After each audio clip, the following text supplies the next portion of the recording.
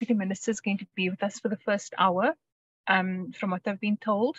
From the side of the members, Chair, present today is yourself, Honorable Dango, Honorable Mashodi, Honorable Boshoff, and Honorable Lant. Ms. Matavula did indicate that she's having network problems, but she will be joining as soon as she has connection. In terms of apologies, we've got apologies from Honorable Moimang, Honorable Mamarahana, and we've got a standing apology from Honorable Landsman. In terms of my colleagues present, we've got my co-committee secretary, Ms. Dinizulu. We've got Advocate van der Merwe, our procedural, NCOP procedural officer, Ms. Ali, and our committee assistant, Mr. Bazir. I just admitted Ms. Matavula onto the platform as well. So she is now present. Thank you very much. I would also like to welcome all honorable members. I don't know if you said that the Deputy Minister is also in the meeting? Yes, Chair. Deputy Minister Gina is on the platform, and our content advisor, Mr. Sishuba, has also just joined us. All right. Now, let me welcome the Deputy Minister and also all the honorable. I think also Honorable Aplin, I see his hand is up. Maybe also wanted to indicate that he's present. Over to you, Honorable Aplin. Yeah, good morning, Chair. Yes, Chair, I wanted to indicate that. Thank you very much. All right, thank you so much. Welcome. I'm also present, Chair. Oh, welcome, Honorable And then welcome back, Chair. My apologies, we have a problem of load shedding in case something go wrong. Yes. No, thank you very much. We understand. I'm also on load shedding. I'm hotspotting. I think in terms of the program, we will ask the DM to make opening remarks, and then we hand over to Advocate van der Merwe to take us through the responses to the submission made by the members of the public, the stakeholders. And then after that, we hand over to the department to also take us through the responses. Welcome, Honorable DM. Thank you very much, Honorable Chairperson. Let me also express our happiness to see you here live and handsome as you are today. Thank you very much. We also thank God for giving you this chance to come and be with us. Thank you very much for that. Let me greet the members of the Portfolio Committee, greet the staff, the parliamentary staff, and also the officials that I'm coming with from the Department of Trade, Industry and Competition. Chair, we are happy really, and we are thankful for this opportunity that you are giving us to come and present our very extensive work that we have been doing with regards to these two bills that we have been seized with for quite some time now, Chairperson and honorable members. We are saying that the elongated time and the period that we have taken in working out the areas that were basis of this bill, we have seen it being returned from the President. It justifies from that point of view an attempt that we have made in making sure that we ensure quality outcomes, which is a product of wide consultation by the role players in the sector, and indeed that has been done. I just want to take this opportunity on behalf of the Ministry and the Department to extend our gratitude really to the public for the submissions and the submissions of comments that have been given to us in the legislative process to ensure that the law is sound and it does respond to the creation of an enabling and conducive environment for the copyright-based industry. Again, thank you very much for that. We have made sure, Chair and honorable members, that all the sectors affected, that includes people living with disability, the education sector, libraries, archives, museums and technology sector, the arts sector, advertising, music industry, film and television industry, photographers, collecting societies, publishing industry, broadcasting industry, authors, performers, have been recognized during this period. I might have left some other industries, but we really try to make sure that we cover everyone so that everyone must have a comment and something to say when it comes to these bills. These bills, Chairperson and honorable members, were not easy at all. They are very complex and they address several policy objectives, addressing the diverse groups of copyright-based industries. We have seen, if I can just go through the memory lane just a little bit, Chair. We can remember that on the 5th of December 2018, the National Assembly adopted the bills. On the 28th of March 2019, the NCOP adopted the bills and they were referred to the President. On the 16th of June 2020, a letter was received from the President of the Republic to the Speaker of Parliament to refer the Copyright Amendment Bill and the Performance Protection Amendment Bill 2016 to the National Assembly for consideration of the President's reservation on the basis of their constitutionality. The President raised some following constitutional reservation. First, it was the incorrect tagging, retrospective and arbitrary deprivation of property, impermissible delegation of legislative law to the minister, the issue of fair use, the copyright exception, international treaty implication. Some of these reservations that were raised by the presidency were procedural and others substantial in nature, and they have been deliberated extensively in Parliament. And I know as we are still going to be getting to the briefing, we are going to be touching on those. Section 79,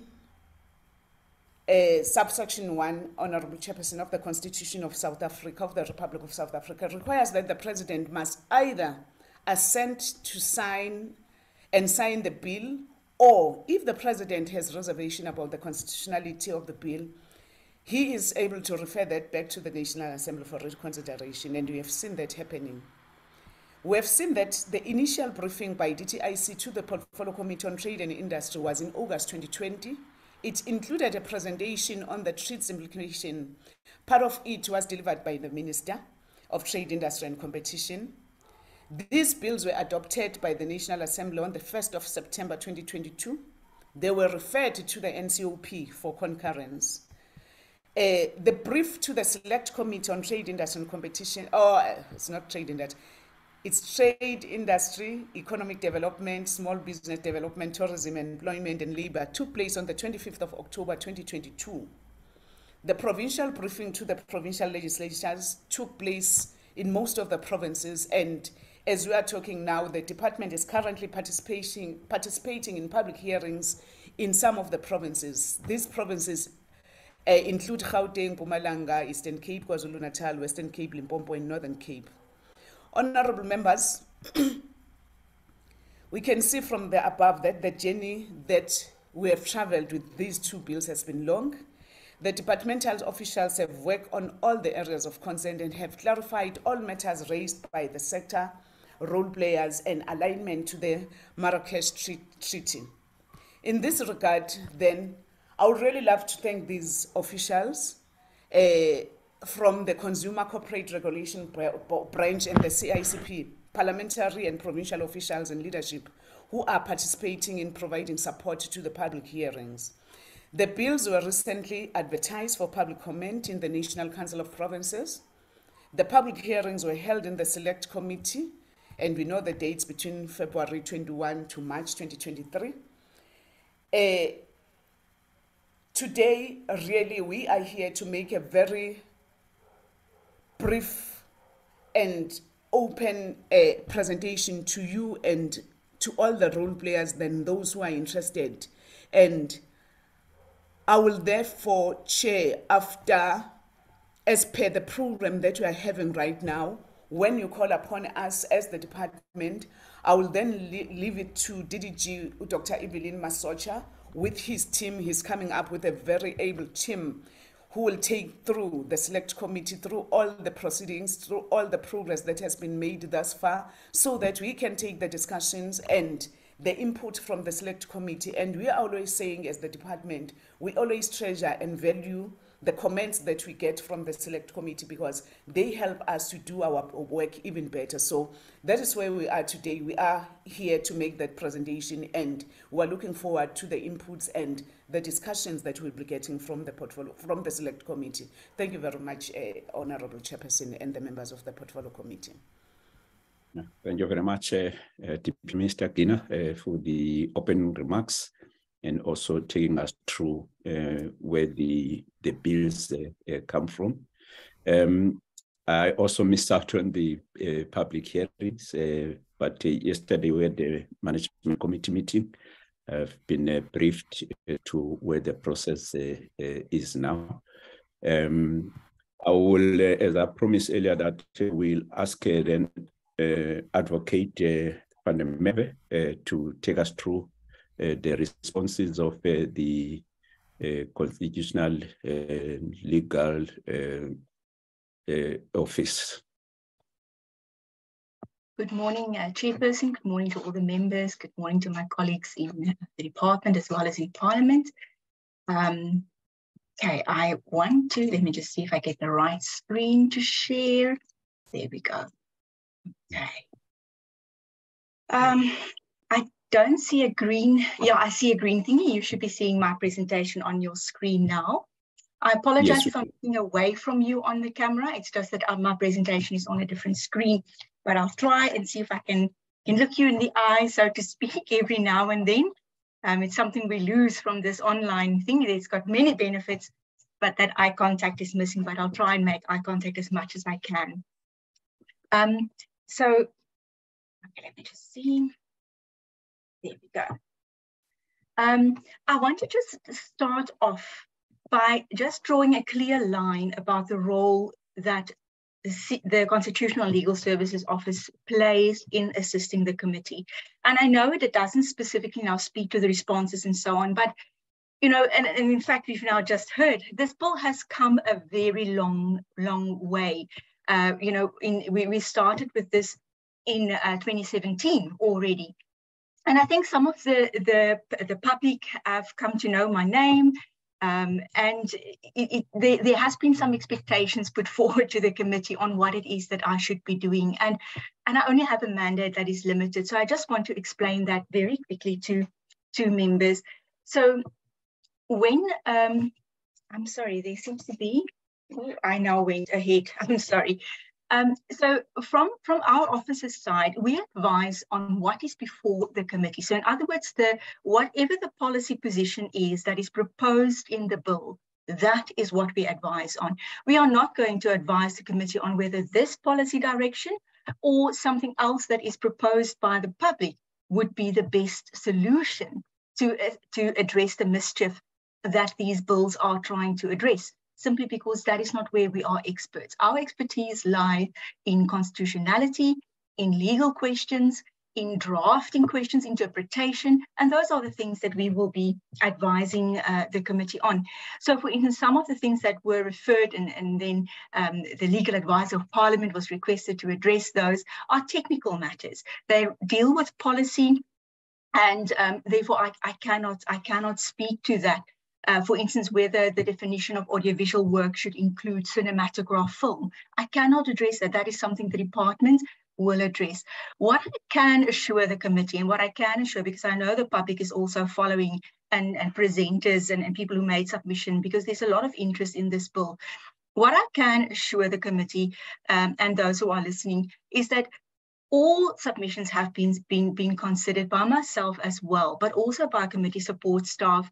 I have specifically looked at legal questions, but where there was a policy question that did not make sense to me, or where I was concerned about what the correct answer might be and whether the bill in fact reads the way that the department wants it to read, I did bring that to the attention of the department.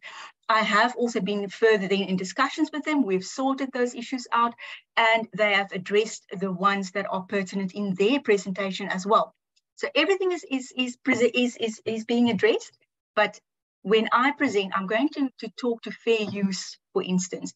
Doesn't mean that I'm an advocate for fair use. It simply means that that is what is in the bill before the committee. So I also just want to because of this long history of the bill, I just also want to speak a bit about the redrafting, that process, because there were a lot of criticism given to the committee on the bill's process. But I want to assure this committee that between the 5th Parliament and the 6th Parliament, and now in this committee, these bills, in fact, both of them, have received a lot of attention.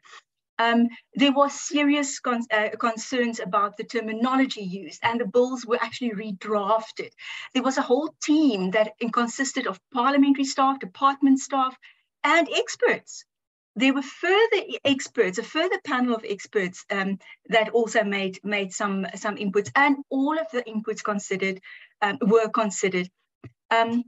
The other thing that I also just want to speak to, when we redrafted, and I think the bill is introduced also mentioned it, if I remember correctly, but more important is the concern about the Intellectual Property Laws Amendment Act being referenced in this bill. Now, the problem is that the Intellectual Property Laws Amendment Act, even though it's not operational yet, is on the statute book. So, for instance, I'll just give one example of how ignoring the Intellectual Property Laws Amendment Act in our bills will have a negative effect. The IP Laws Amendment Act inserts sections 28A to 28N. Our bill, the Copyright Amendment Bill, then inserts sections 28O to S. In other words, it follows on where the IP Laws Amendment Act stops. Now, clause 29 of our bill indicates that 28P and 28S, which is inserted by our Copyright Amendment Bill, constitute defenses to an offence, a criminal offence. So if we ignore the IP Laws Amendment Act and we start with 28A and 28B, which is now inserted by the IP Laws Amendment Act, and the IP Laws Amendment Act comes into operation a year from now, then our act, the Copyright Act as amended, will have two 28A sections. And the question would then be, which one of these is the defense? So we cannot ignore something that is on the statute book. Even if that act becomes repealed at some point in time, we will still consider those sections created by that act as relevant to our processes. So it is unfortunate. I understand that people feel uncomfortable and did not like the IP Laws Amendment Act, especially the members of the public who were concerned about including it. But unfortunately, it is on our statute book. It is unfortunate that it is not yet operational and it creates this uncertainty, but that is unfortunately what we need to do when we draft. We must take into account every single act that is on the statute book, whether operational or not. So the next aspect that I want to talk about is the Section 79(1) process. And there were concerns raised in the NCOP referring to the process in the National Assembly, indicating that it was unfair how the National Assembly limited itself to certain aspects in the consideration of the bills. The problem is that the National Assembly was bound by the joint rules, Part 8 of the joint rules, which deals with the process to reconsider bills. In other words, bills that were referred back by the President in terms of Section 79(1) of the Constitution. So the rules indicate that the committee must consider and confine itself to the President's reservations. So where there were submissions on other sections, the committee was advised to not consider those, because to consider those would have meant that the legislative process was flawed, because the Portfolio Committee would not have complied with the joint rules of Parliament. So the rules are there and we must comply with them. The process in the NCOP is very different. And the reason for that is because one of the reservations was the classification of the bill. In other words, what was the process that the bill must follow through Parliament? And the Portfolio Committee decided that it will err on the side of caution, because the court cases indicate to us that where Parliament classifies a bill as a Section 76, but it should have been a Section 75, it is unlikely that the court will find the process flawed. So it is almost better to err on the side of caution when there is a bit of a conflict or an uncertainty. So that is then what happened. The bills were reclassified as Section 76. So the whole process in the National Council of Provinces changed, which means that it must start from scratch because it's a whole different process, very, very different process. And that is why in the National Council of Provinces, the whole bill, or both bills, in fact, the whole part of the bill is open, and the committee can consider any aspect on the bills. There were also some concerns raised about consultations, but that I can confirm from my side at least. What I know about is I have seen summaries from the department on all submissions. I have seen summaries from the support staff on all submissions. I have seen all submissions. So from my side, I can confirm to this committee, to the members, that all submissions have been considered. What we need to, however, keep in mind is that considering a submission and accepting what is proposed in that submission are two very different things. It is for this committee, and of course, to consider very carefully every single submission, every proposal that is made, to consider the responses to those proposals. There might be a proposal that has a lot of value, and then the responses will confirm that, or there might be something where there is a difference of opinion on what is the best direction to go. There might be a legal view, which I could agree with or which I disagree with. And the committee must then consider both sides and decide which seem to them to be the most supported, the most likely to be found, if it's a legal question by a court, the most likely to succeed if it is a policy question, and then make a decision from there. But it doesn't mean that if a proposal in a submission is not accepted, that the submission was in fact not considered. That is simply not the same thing. The next aspect that I want to talk to, now I'm getting to the legal stuff. So the next thing I want to talk to is constitutionality. There were a lot of concerns about the exceptions in the Copyright Amendment Bill constituting arbitrary deprivation. So I want to just talk about arbitrary deprivation because I've found over the years when people feel don't agree with the content of a bill, they tend to say, oh, but this is arbitrary deprivation. Oh, but this is unconstitutional.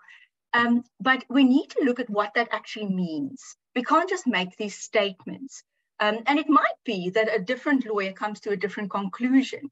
But I will give to this committee what I have considered, how I've come to my conclusion, and then you can decide whether what I've argued before you now is sufficiently supported to convince you.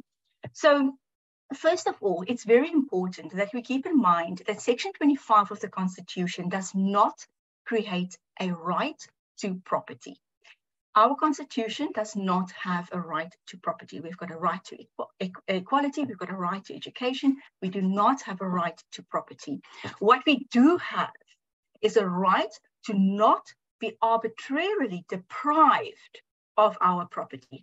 And it is very important to make that distinction because it even goes so far, our courts have even indicated that if the deprivation is not arbitrary, then Section 36, which determines the limitations and the justification for limitations of the rights in the Bill of Rights, does not even come into play.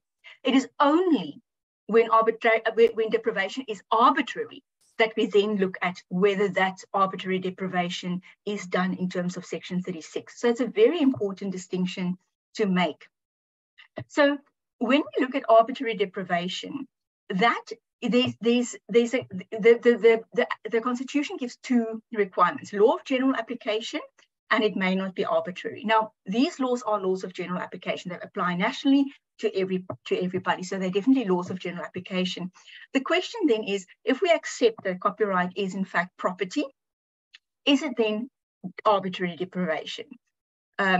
So we need to keep in mind that copyright as such has always had exceptions. The Act provides, and I think one of the presenters mentioned, it's called the Copyright Act, not the exceptions to Copyright Act. Well, yes, there's other drafting conventions that play there as well, why we call it copyright and not exceptions. But the Copyright Act provides not only for when copyright vests and what you can do with your copyright, but it has always provided for exceptions and limits to your copyright, because that is what a copyright is.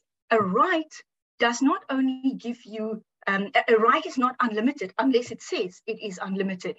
A right almost always, and I mean, even our Bill of Rights has limitations, has some limitations, and that forms part of the right. And that is what our Copyright Act has been dealing with.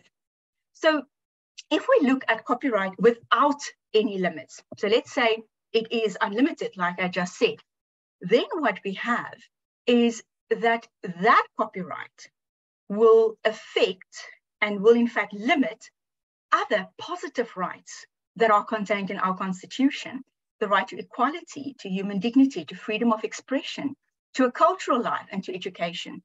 And on these specific rights, I'll speak a bit more when I get to the Blind SA case, because the court highlighted how copyright affects those rights so beautifully. But I will get there when I get there. The purpose of these bills, in other words, is in fact to balance. We want to balance the copyright, but we also want to balance other rights, the rights of a user, where it comes to the equality, dignity, freedom of expression, cultural life, education, etc. So the other purpose of the bills is to align copyright with your digital era and to promote multilateral development.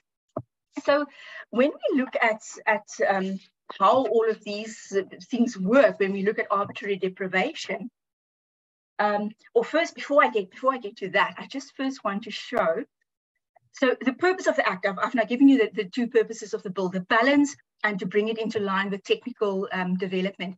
If we look at international developments in copyright, we will see that Canada actually has a fair dealing, not fair use, but Canada was talking about a balance being necessary between the rights of users and copyright holders.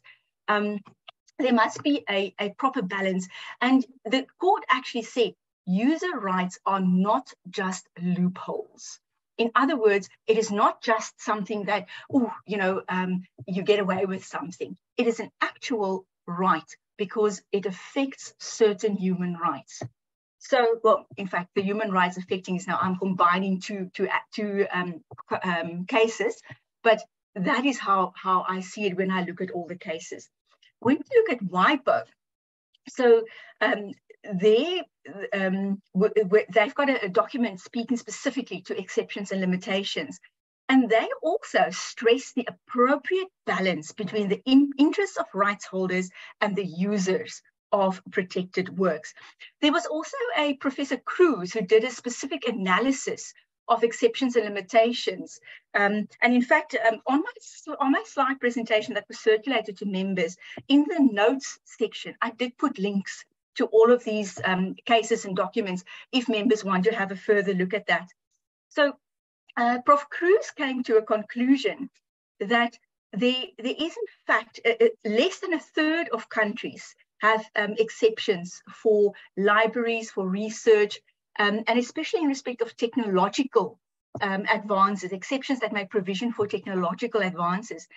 And his finding was that there's an urgent need to update exceptions for the digital aid in order not to undermine efforts to realize the objectives. And then very interestingly, the findings indicated that these kind of exceptions are more common in rich countries. They are much better prepared for the technological age. And it seems that your poorer countries are lagging behind. And for instance, the European Union and your developed group was always first or second when it came to preparedness. So this is something that is in the developed world. And you know, to some extent, it sometimes felt that it's developed world examples that were put to this committee in opposition of what these bills are trying to do. And I think that proposal not proposal, but those findings from WIPO is something to keep in mind, because these two bills are trying to bring a balance, and especially in respect of those constitutional rights, which is very important from my perspective, because that affects the legal issues behind this bill. So when we look at arbitrary deprivation, what is that? So I'm finally getting there. And I've already said that the test is narrower than Section 36, because that only comes into play if there is an arbitrary deprivation. So when is there a sufficient reason? That is what is necessary, a sufficient reason. If you don't have sufficient reason, it's arbitrary. So what is sufficient reason? And the courts have given us some guidance. I'm specifically here referring to the First National Bank versus Westbank, trading as a Westbank case versus Minister of Finance, where the court indicated that you must look at the purpose of the law. So we already looked at the purpose of the law, balance and the technological age, preparing us for that. The purpose of deprivations, the persons affected, the nature of the property, and the extent of the deprivation. Looking on the nature of the property, the court also said, if the property in question is land or a corporeal movable, then there should be a more compelling purpose. Now, intellectual property, and it hasn't been decidedly stated by our courts that it is property, but we expect that it would be accepted as property. But there would be less compelling reasons necessary for a non-corporeal property, is what the court then indicated. So I want to specifically, these factors that I've now mentioned, I want to go a bit further onto that, to look at the extent of the deprivation. Now, not only do we provide in the bills 4 factors for the fair use aspect, but each of the specific exceptions have their own specific guidelines, parameters that must be complied with. So the extent of deprivation is not unlimited. It is within very clear delineated areas, parameters. And on my slides, I just give a couple of examples, but I'm not going to go through them specifically. Most of these include that it must be non-commercial and that you may not exceed the extent justified by the purpose. So just to save time, I'm not going to go to read through them. They are in the bill. So the question then is there sufficient reason? And our office would submit that there is, in fact, sufficient reason. Your evaluation would likely be more to the rational relationship between the means and ends than towards proportionality. In other words, that Section 36 argument. However, 3-step, and I'll come to the 3-step test. If we look at the 3-step test, there is in fact some proportionality in there. And my argument would be that our bills comply with the 3-step test. So even if found to be arbitrary deprivation, I would argue that Section 36 would be complied with as well. But in my view, it is not arbitrary deprivation, the exceptions and limitations. If we look at the purpose of the law, I've indicated already, balance, technological, that's a very valid reason to make these amendments. The nature of the property, intellectual property is not land, so the incorporeal, less compelling reasons would be sufficient. The extent, it's not the extent of the deprivation, there are limits. It is not unlimited. So the other aspect that could render actually the whole bill unconstitutional is that of procedural fairness. And that would also be taken into account when it comes to a test for arbitrary deprivation. But I think I've stated already, you know, these bills comes from 2017. There was a lot of work done on them. It was not just a committee. None of the committees can be accused of just railroading these bills through. A lot of experts were consulted. A number of consultations in the public were made. All submissions were considered. The classification has now been changed. So even that process cannot be held against these bills. I cannot see these bills being found to not pass constitutional muster procedurally. We have really gone the extra mile. Both committees in both houses in both parliaments have gone the extra mile on this. The other constitutional issue that was raised is that, I call it the Section 22 top, because it deals with trade, the right, you have the right to choose your trade, occupation, or profession. Now, the problem is that if we may make legislation to regulate a trade or occupational profession. So, for instance, like we've got the legislation regulating medical professionals, regulating lawyers, etc., etc. So that is the kind of legislation foreseen by Section 22. But now, what the courts have found in the South African Diamond Producers Organisation case is that when the legislation actually goes so far as to make it impossible for a person to enter into a professional occupation or trade, then that would be against Section 22. So there must be an effective limit or an effective bar. For instance, what I could give as a quick example would be if legislation were to say that due to safety measures, all females that are shorter than 1.5 meters may not become an engineer working with a certain machine. That would definitely be an entry. I would not be able, I'm shorter than 1.5, I will not be able to enter into that profession. That would be an effective bar to me. So you will then have to look at Section 36, whether there's a reasonable proportionality, etc., etc. Now, when we look at these bills, there is no effective bar. What it does is to correct the balance that is there.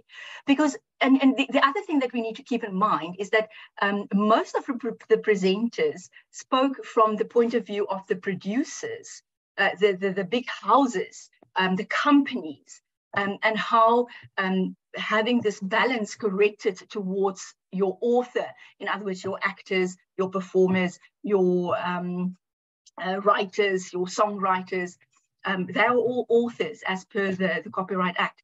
To have this balance brought back is affecting these companies because, you know, they will make less profit because they need to be more profit sharing with these with the author.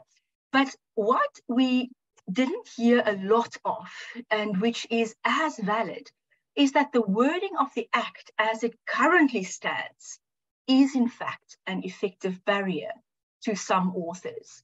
There were one or two that came to present in this committee. There were also one or two that came to present in other committees about the dire circumstances that makes it impossible for them to actually continue being an author as envisaged by the Act.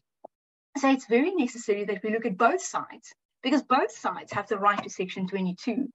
And we must look at whether these bills create an effective barrier. And in our office's view, the bills, in fact, corrects a current situation where there is an effective barrier to authors to do their necessary work. International treaties. I'm not going to say too much about this. I think the department will speak to this a lot, but I do just want to quickly raise with the committee that, in fact, there was a lot of consultation about around the treaties. The bills are adopting actually many clauses from the Electronic Information for Libraries model law, from the Marrakesh Treaty, and also from other copyright regimes that are following these treaties. And there were lots of consultations held, and there was also a technical panel that advised on these treaties, and all of these views were in fact considered. Now, another thing that I just want to point out when it comes to international treaties, none of the treaties mentioned are currently binding on South Africa. We want them to be binding. So that is why these bills are before this committee. They are giving effect to these treaties. But if, and I'm not saying that we are against any treaty, but any aspect that is not compliant is not going to render the bill unconstitutional. It is something that will have to be dealt with in respect of what exceptions that treaty allows, because treaties do not form part of our constitution. Their obligations must be considered when we consider the Bill of Rights. And that is the only effect for these treaties in respect of our constitution. So in effect, the advice that I've given to the committee before was actually that the treaties should not be part of the Section 79 referral, but the Portfolio Committee decided to err on the side of caution rather.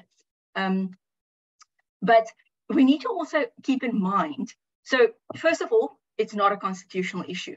Do we comply? Well, the department will advise further, but that has so far what I could see from the treaties that I've compared with clauses in the bill. And we must also keep in mind what WIPO itself is saying on limitations and exceptions. They indicate that it will vary from country to country because of social, economic, and historical conditions. And in fact, international treaties acknowledge this diversity by providing general conditions for the application of limitations and exceptions. And they leave national legislatures to decide if a particular limitation or exception is to be applied, and if it is the case, to determine the exact scope. Now, I read that, and I don't like reading a presentation, but I read that because that was very important. The legislature of a country can decide the exact scope of a limitation that is allowed in terms of treaties. I also quickly want to talk about the three-step test because there was a lot of concern about that, the bills not complying with that. This is something that I consider from a legal point of view, so not an international treaty point of view. I consider it from a legal point of view. What the three-step test says is that any exceptional limitation must be confined to certain special cases, must not be in conflict with the normal exploitation of the copyright work, and must not unreasonably prejudice the legitimate interests of the rights holder or the author. I then found a number of entries on the internet, international comparisons, because we don't have any court case that has considered the three-step test in respect of intellectual property law. So I had to go globally. The Max Planck Institutes indicated that the three steps must be considered as a whole. You can't just break them up separately. They're one joint requirement. Furthermore, they don't require you to do a narrow interpretation. You must look at the objectives and the purposes of your exception and your limitation. And then the Max Planck Institute specifically indicated that fair use would be a specific instance for purposes of the three-step test, because what they argued was that fair use is not more or less foreseeable than fair dealing. So they indicated further that the test should be interpreted in a way that respects the legitimate interest of third parties. So the other thing about that I want to specifically that I found was the Vienna Convention on the Law of Treaties. Now, although we are not a signatory to this, this has been used by our courts, in fact, to interpret treaties. So I thought that we could definitely go there. Now, the USA already applied fair use a long time ago.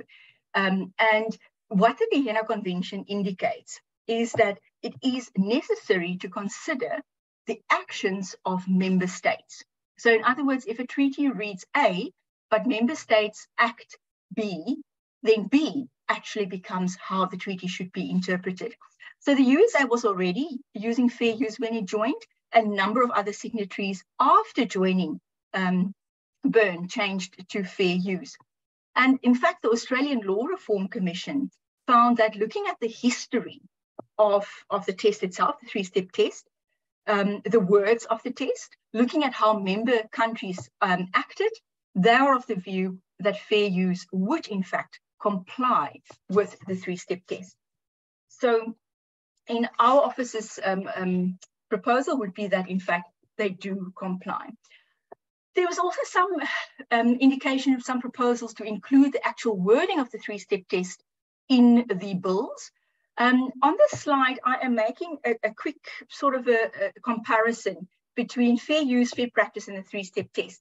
Now, basically, most authors that I could find, in fact, all authors that I could find, indicated that the three-step test is not intended to be included in legislation. It is intended to provide a guide. So as the Max Planck Institute indicated, you look at them globally. So they give you a guidance. and you look at the words of your law and whether they fall within that guidance. But if you look at the factors, they are very much aligned. Some duplicate in one or the other, but you can find them to be aligned. So it is just important that we capture the intention. So in fact, in the portfolio committee, we did add the wording of the three-step test in one or two exceptions, and it just became impossible. That exception became null and void. It would not have been something that can, in fact, be implemented, because you will have your normal exceptions plus certain other exceptions, and it just did not make sense. So from our office, we would not recommend that the wording of the three-step test is specifically included in the bills. Our argument is that the exceptions as they are currently worded do comply with what the three-step test envisage. Now I get to the specific issues in the bill. The first one relates to definitions. Akhenjira, I think I'll go quite fast because it's more interpretation concerns. I don't think they need a lot of explanation. Authorized entity, there was some proposals to specifically mention the spheres of government. It's not necessary. Government includes all spheres. There were also some requests to specifically define certain terms.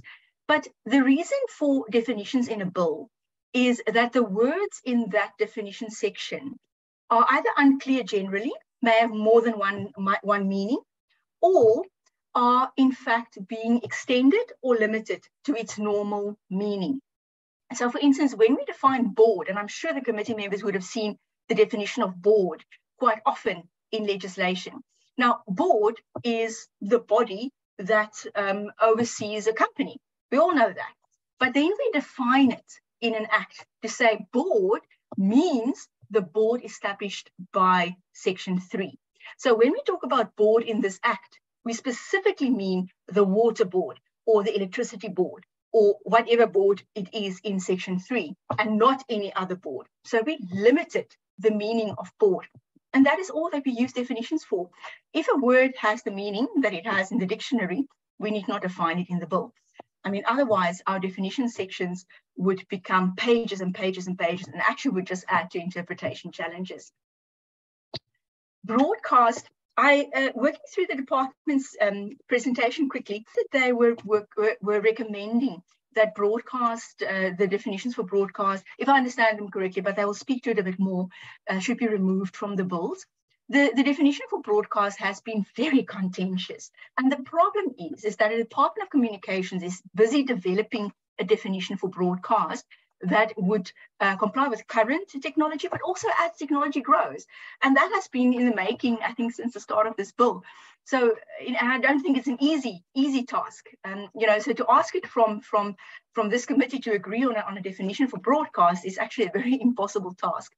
So what was decided in the portfolio committee was just a basic definition for broadcast, but I understand that the department is saying, let's go back to the act and we wait for the Department of Communication, which is also in order. I can't see a problem with that. The definition for performer, my major issue was the word extras. But now an extra is not a performer, it's an extra. It's a very, if you look at the industry, no one in the industry will tell you that an extra is a performer. That is simply not how it is. And also, the bill's definition is exactly the same as the Beijing Treaty, which speaks to, if you compare the two, like I've got here on the slide, you'll see that it's exactly the same. The one is just singular because we draft in the singular and not plural. That's really the only difference. Technological protection measure, here I'm not going to say too much because there's a lot that can be said about technological protection measure. But in the portfolio committee, there was a request for making it more strict, making technological protection measure more strict. The problem with that is that technological protection measures in especially developed countries has a much easier, it's much easier to obtain the permission from your big company to circumvent the technological protection measure. But if you're in Africa, and in fact, I found a couple of articles on this that was quite concerning. Technological protection measure. There was actually one instance during COVID that I came across with the lockdowns where a hospital could not their engineering staff, their medical engineers, could not adjust the respirators because of a technological protection measure. The more well-known example is of a person who needs to just quickly fix his tractor. He's busy plowing, something happened in the engine, but he can't, because he can't circumvent the technological protection measure. So he has to take that tractor into John Deere, and John Deere will then fix it there. So the big problem, and the article that I came across that I thought was very informative about how the challenges that the USA is facing, they're a developed country, the challenges that they are facing because of a strict technological protection measure and circumvention device definition in their law, is that they don't have a link between the actual infringement of that technological protection measure and the use. So, and if you simply say you may not circumvent, you're taking that link away. And the challenge of that is that the impact of taking that link away is that we lose the freedom to arrange our own conduct to our benefit. In other words, I have purchased a CD. I want to put it on my laptop, but it's actually a very bad example. I apologize, but let me continue with it. There is something on that CD that prevents me from putting it onto my laptop. I can't circumvent it, but it's my CD, and I don't have a CD player at home. I only have my laptop. That's how I play all my CDs. But it's my product. I bought it legally, but I can't do anything about it. And that is what that first factor talks about. We lose the freedom to arrange our conduct to our own benefit. We must play, we must use the product, we must use that CD the way the CD maker intended me to use it, i.e. on a CD player. The second thing that we lose is the freedom of third parties to offer accessories, consumables, service, and repairs for the products that we own. The tractor example. The farmer can't just contact the mechanic that he knows that lives next door and say, quickly come and check my tractor for me. He must take the tractor to John Deere. So you lose that freedom as well. And then the third one is actually a security risk, because you lose the freedom to uncover and publicize defects in products. So this is actually a big challenge that we need to look at. So from our side, our office would not recommend that technological protection measure or circumvention device be amended at all. I'm sorry, I'll go a bit faster. I see I'm taking a bit long with my presentation. Visual artistic work, this is again just an interpretation matter. We don't, they say all visual work, all artistic works are visual. This is more of a policy concern, but like I say, with the dictionary definition, if that is what it meant, we would have kept that, but we are going a bit broader. Adding definitions, I've already spoken to that. The fact that the performance protection refers to the Copyright Act, these acts work together. They really work together. The one depends on, or the performance depends on copyright in more than one way. And it is in that instance easier to refer to the Copyright Act for a definition, because if you amend that definition in future, you don't have to amend both acts, you just amend the one. The other one was about producer and the fact that it should indicate there's no provision for corporate entities. Just to say in South African law, the word person, in fact, includes corporates. So we don't, person is natural and juristic persons. Notice that the department is also proposing a review of dramatic person, that definition, but I think they will speak to that. They will be able to do so much better. Sections 5.2 and 21.2, this deals with local organizations. I'm not going to say too much about it because the department has a very good presentation on that. But just to indicate that when it comes to including local organizations in sections 5 and sections 21, it is not by itself arbitrary if there is a rationale. And there is a rationale that the department will speak to a bit more. I think let me rather leave it there. Retrospective application of clauses 5, 7, and 9, there was a request to bring retrospectivity back. The problem is, although there is a reason to go retrospective, so what this dealt with was that going forward, authors will, even if an author sells their rights in a book or music work or whatever, there will be continuous royalties being paid to them. And royalty is specifically defined in these sections. So it means something different from other applications of the word royalty. The problem, however, is that it becomes arbitrary deprivation because we don't know the extent of this retrospective action. We don't know who it will affect. At this point in time, it will affect anyone. So it will affect people who were historically disadvantaged. It will also affect people, it will also benefit people who were not historically disadvantaged, who were able to argue and negotiate for a proper contract. So there's the one thing. What would happen if the copyright in the work was sold and that person who bought it sold it on to a third party at a very reasonable price? The third party paid a good sum for it. It's this middleman who exploited the author. What do we do in those circumstances? So it is just too much uncertainty, and uncertainty in law is not constitutional. It's against the rule of law. And that is why we recommended that rather be taken out of the bill. The royalties I just spoke to say that it's specifically defined in these clauses and it means something different. Now, there was an argument that author is not, it's not the correct term, but that is not the situation. Section 6A, 7A makes provision for two scenarios. So you have a copyright owner who is not the author that is exploiting the work. So copyright owner bought it and is exploiting the work. You have the author who is the copyright owner, hasn't sold it yet, but authorizes a third party, maybe a license, to do something. And that is then what this section deals with. And you need to make provision for both scenarios. So there is an amendment that I suggest that could perhaps make it a bit more clear. I'm not going to go into the amendment as much. That is simply what it says. It makes it more clear that there might be a situation where your copyright owner is not the author and where the author is, in fact, the copyright owner. I also, I believe it was circulated to members, a list of the amendments that is being proposed from our office. In respect of clause 7, this deals with national treatment.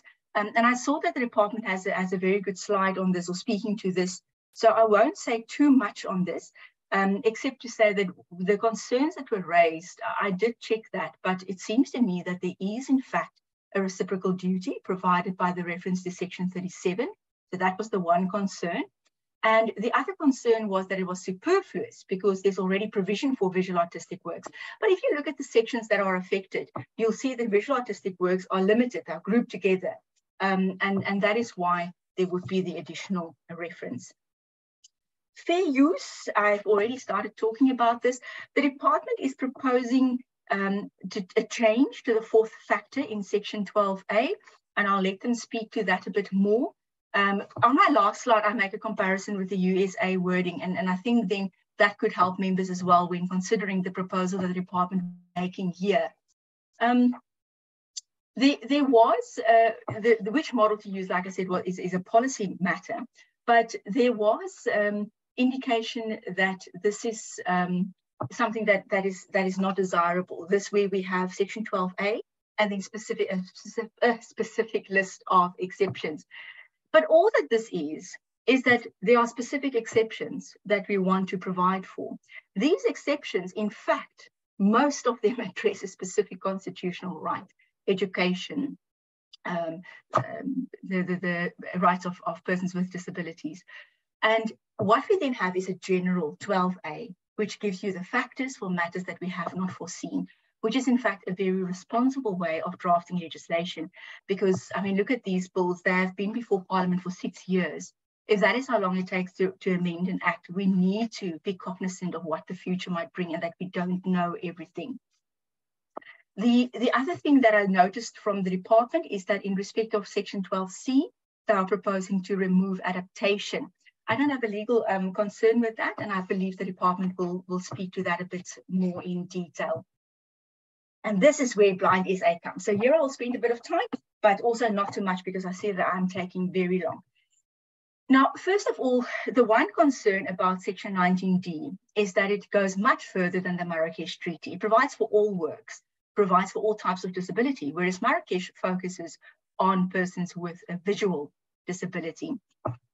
And if we look at the Marrakesh Treaty, it clearly indicates that a country may, in fact, make provision for other copyright limitations and exceptions for the benefit of beneficiary persons, which are persons with a disability, than what is provided by the treaty. So we can go broader.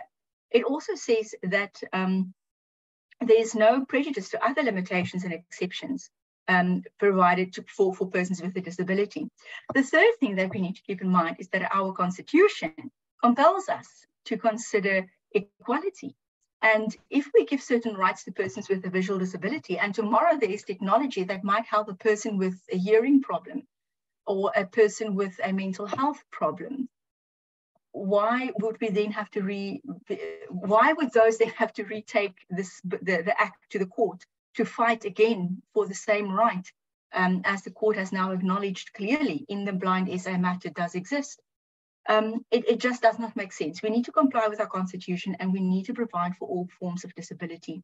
And the same aspect in respect of all works. We cannot just limit it to one aspect. And in fact, there was a good example given by Blind SA in that you can't just limit it to a literary work, because if you look at sheet music, what is sheet music? Is it a literary work? Or is it, because it could be in a book, could be in a book form, or is it a musical work? Because if you look at the definition of musical work, it could be a work consisting of music, exclusive of words or actions.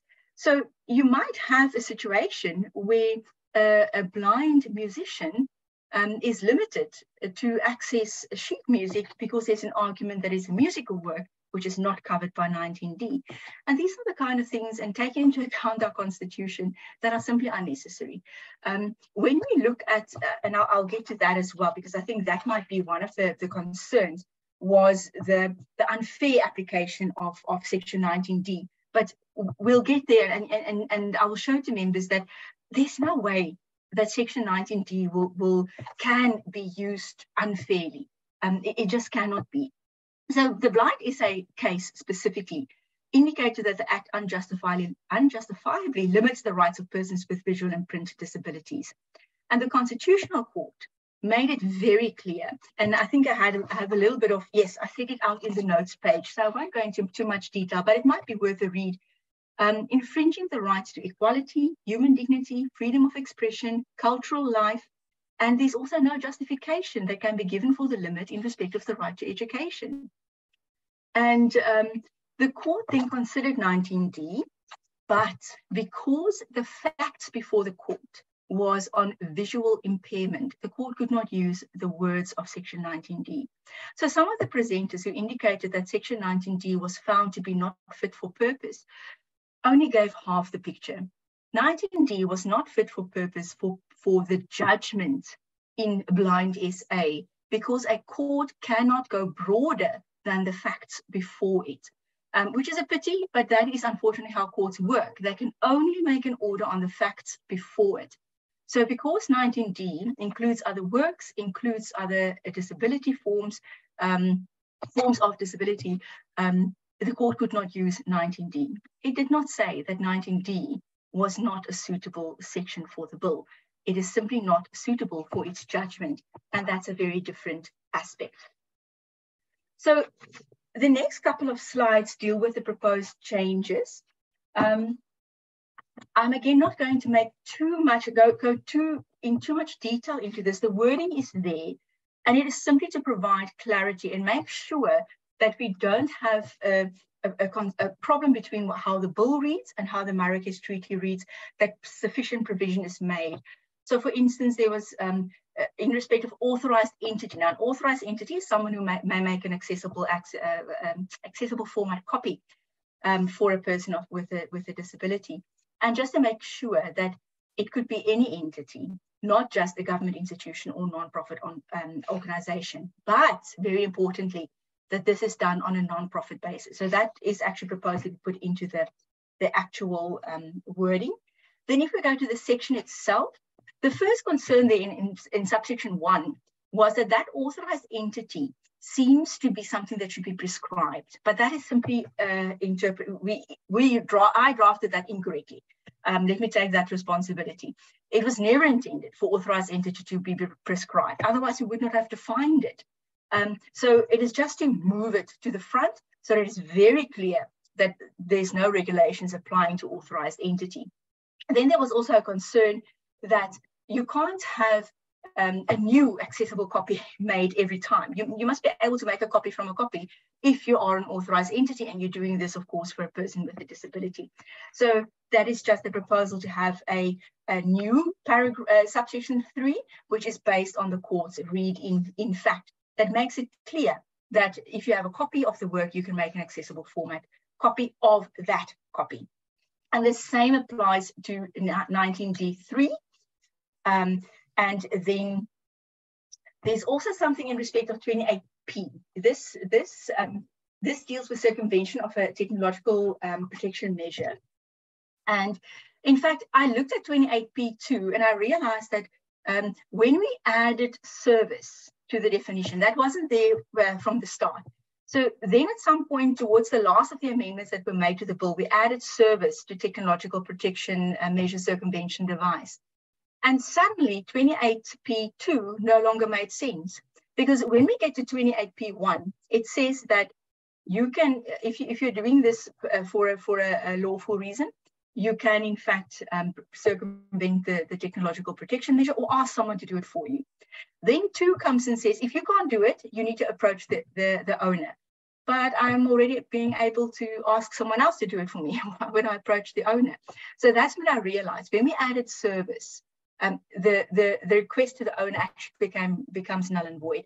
So the proposal would be to delete that, and then the consequential amendment to the subsection below to just not refer to that specific section that we've now deleted. The next slide just gives a full overview of all the amendments that I'm proposing.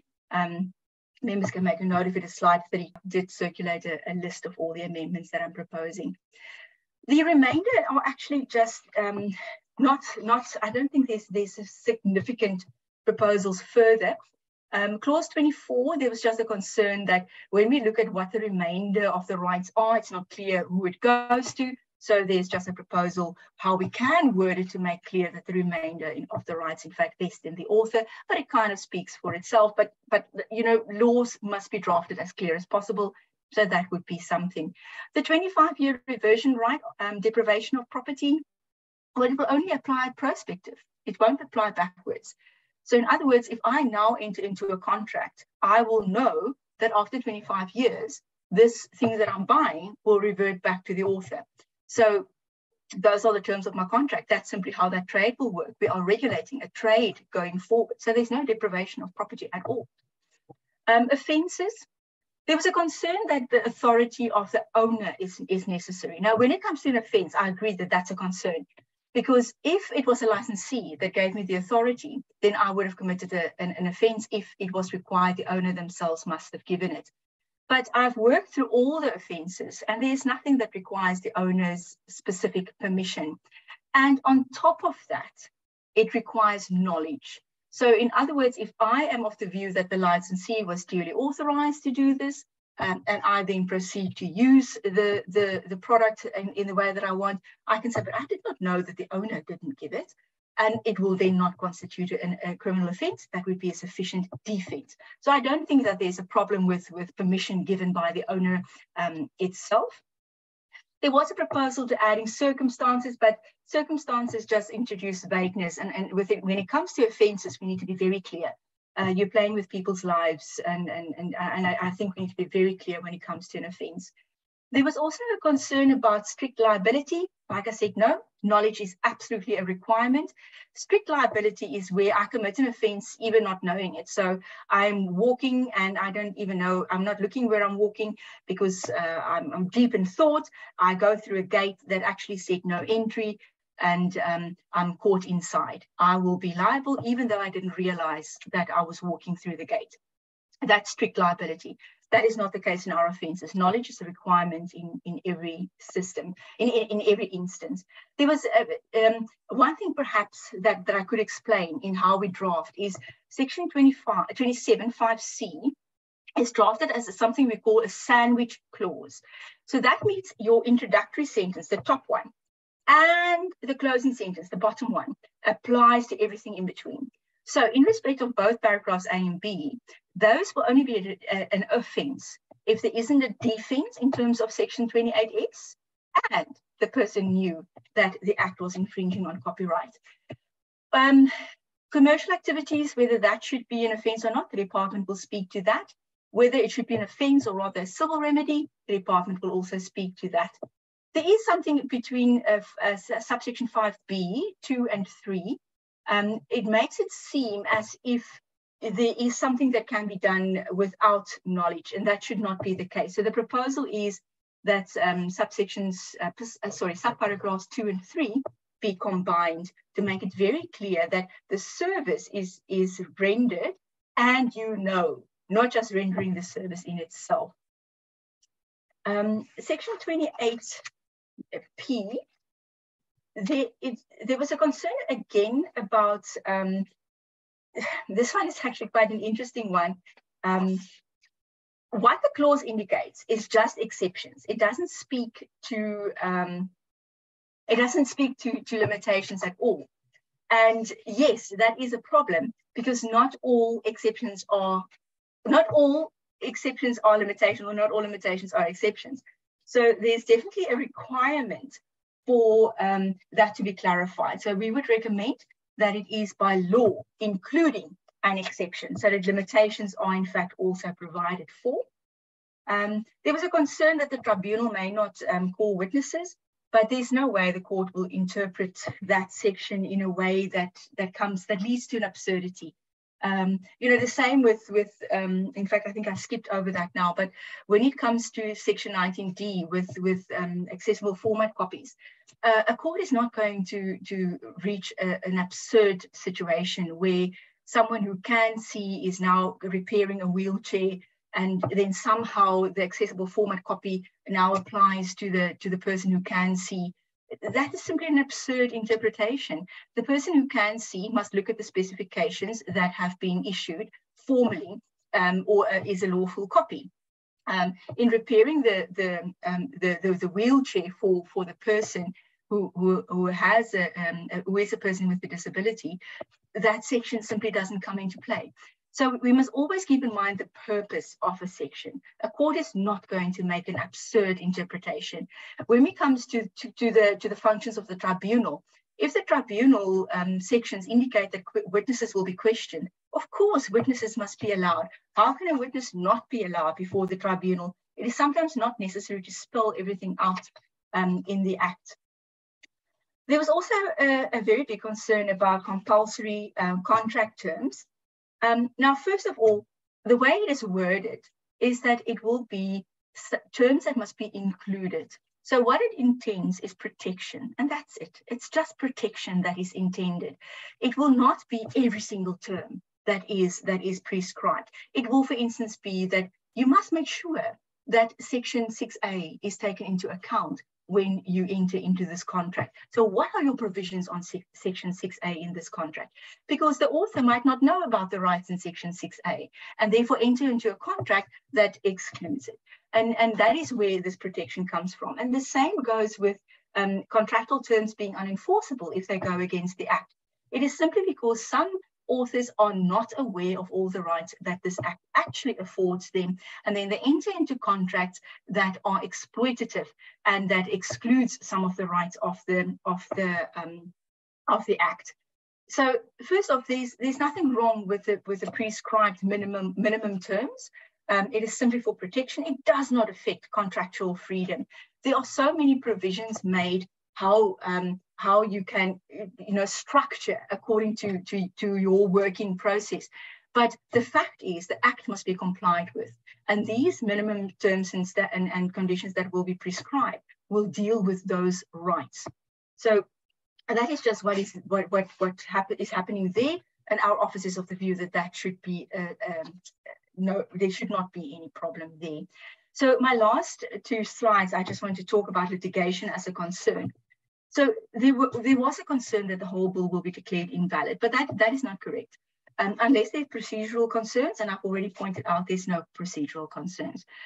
These bills have been really gone the extra mile in every turn, and we've got more than enough proof to show the steps that have been made to show the court that Parliament has really gone the extra mile on this.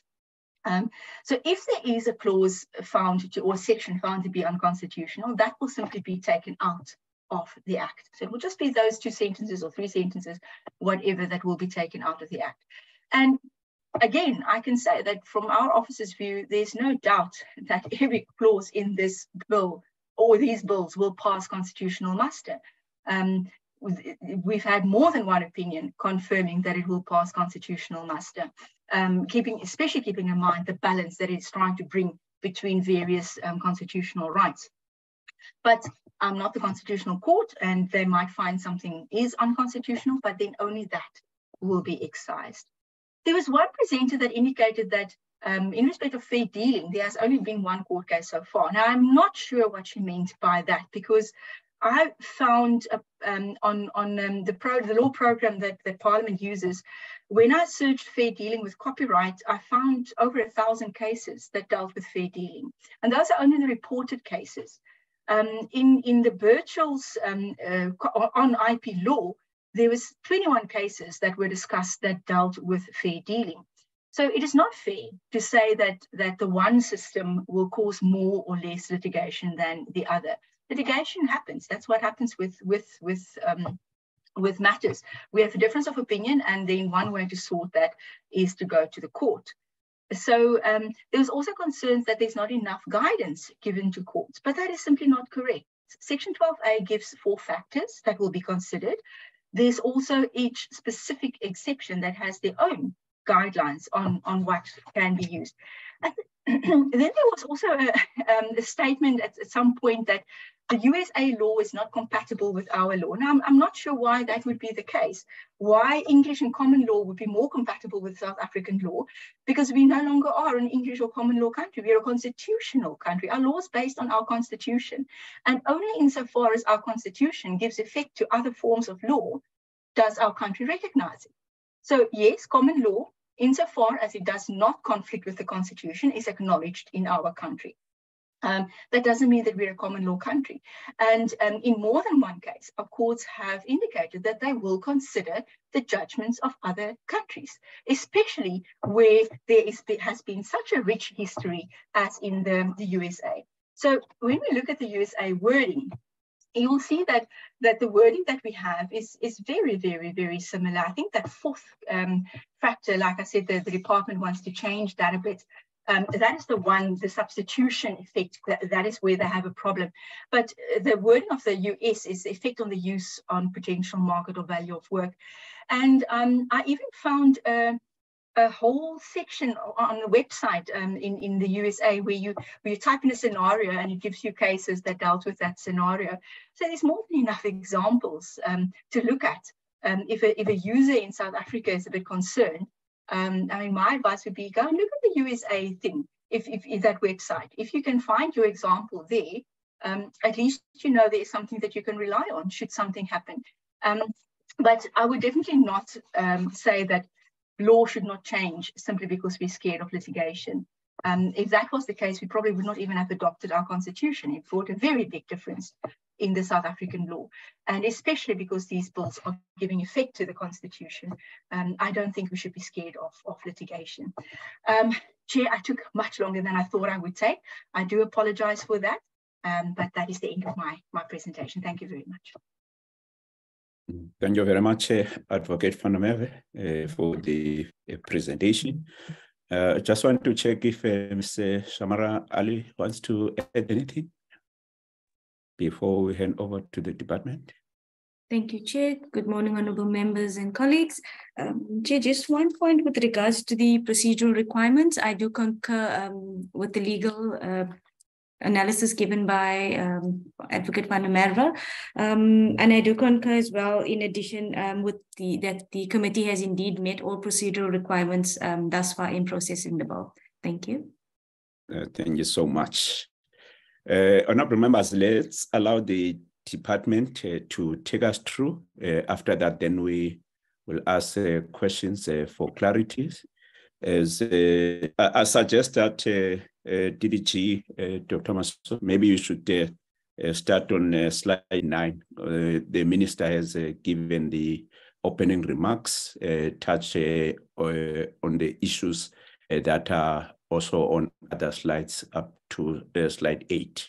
If you can just take us straight to slide 9 on definitions, but also if you can also touch on the questions of policy that Advocate van der Merwe referred to, but also some other proposals in terms of amendments and also definition.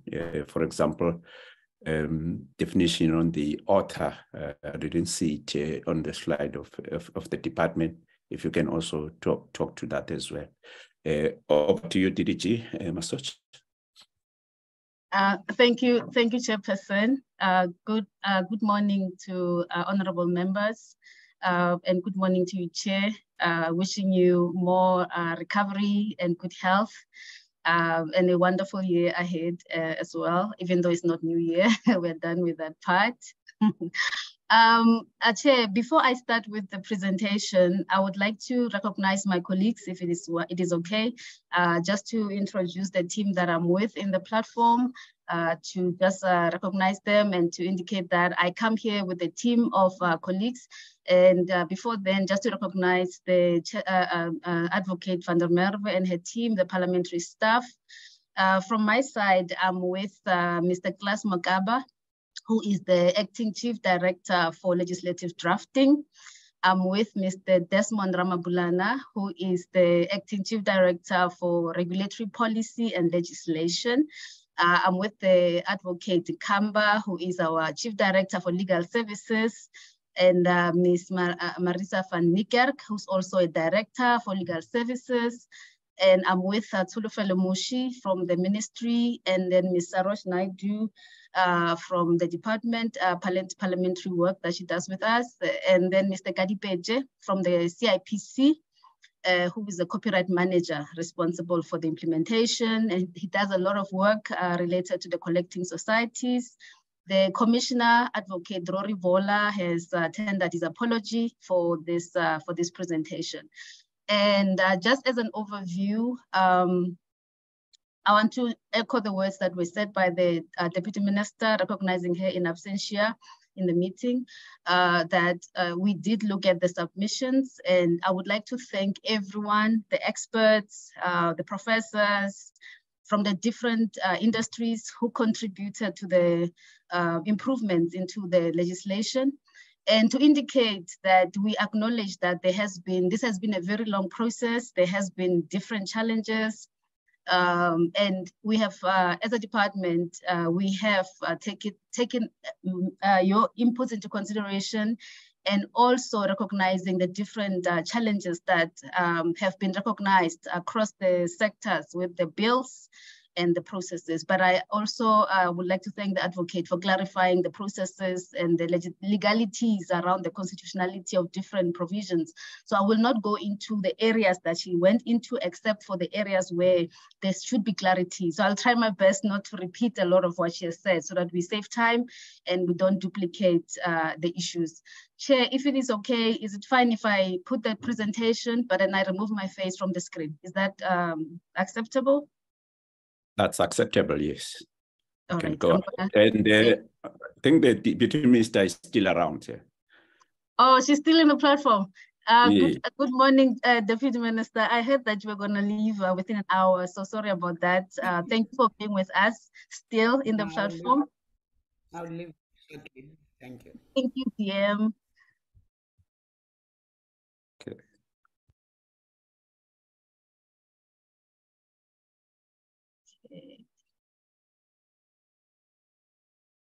All right. Okay, let me stop the video. Okay. So the presentation is going to be very brief. I'll try to keep it very brief and go into the slide that the chair has proposed. I start with, and for the honorable members, we've included the objectives of the bills just to assist with where we are coming from, the purpose of the bill, of the copyright amendment bill, and some of the issues that have transpired before that the Deputy Minister has spoken to. So I will be more brief, but I'll try to cover as much as I can in terms of what has been raised.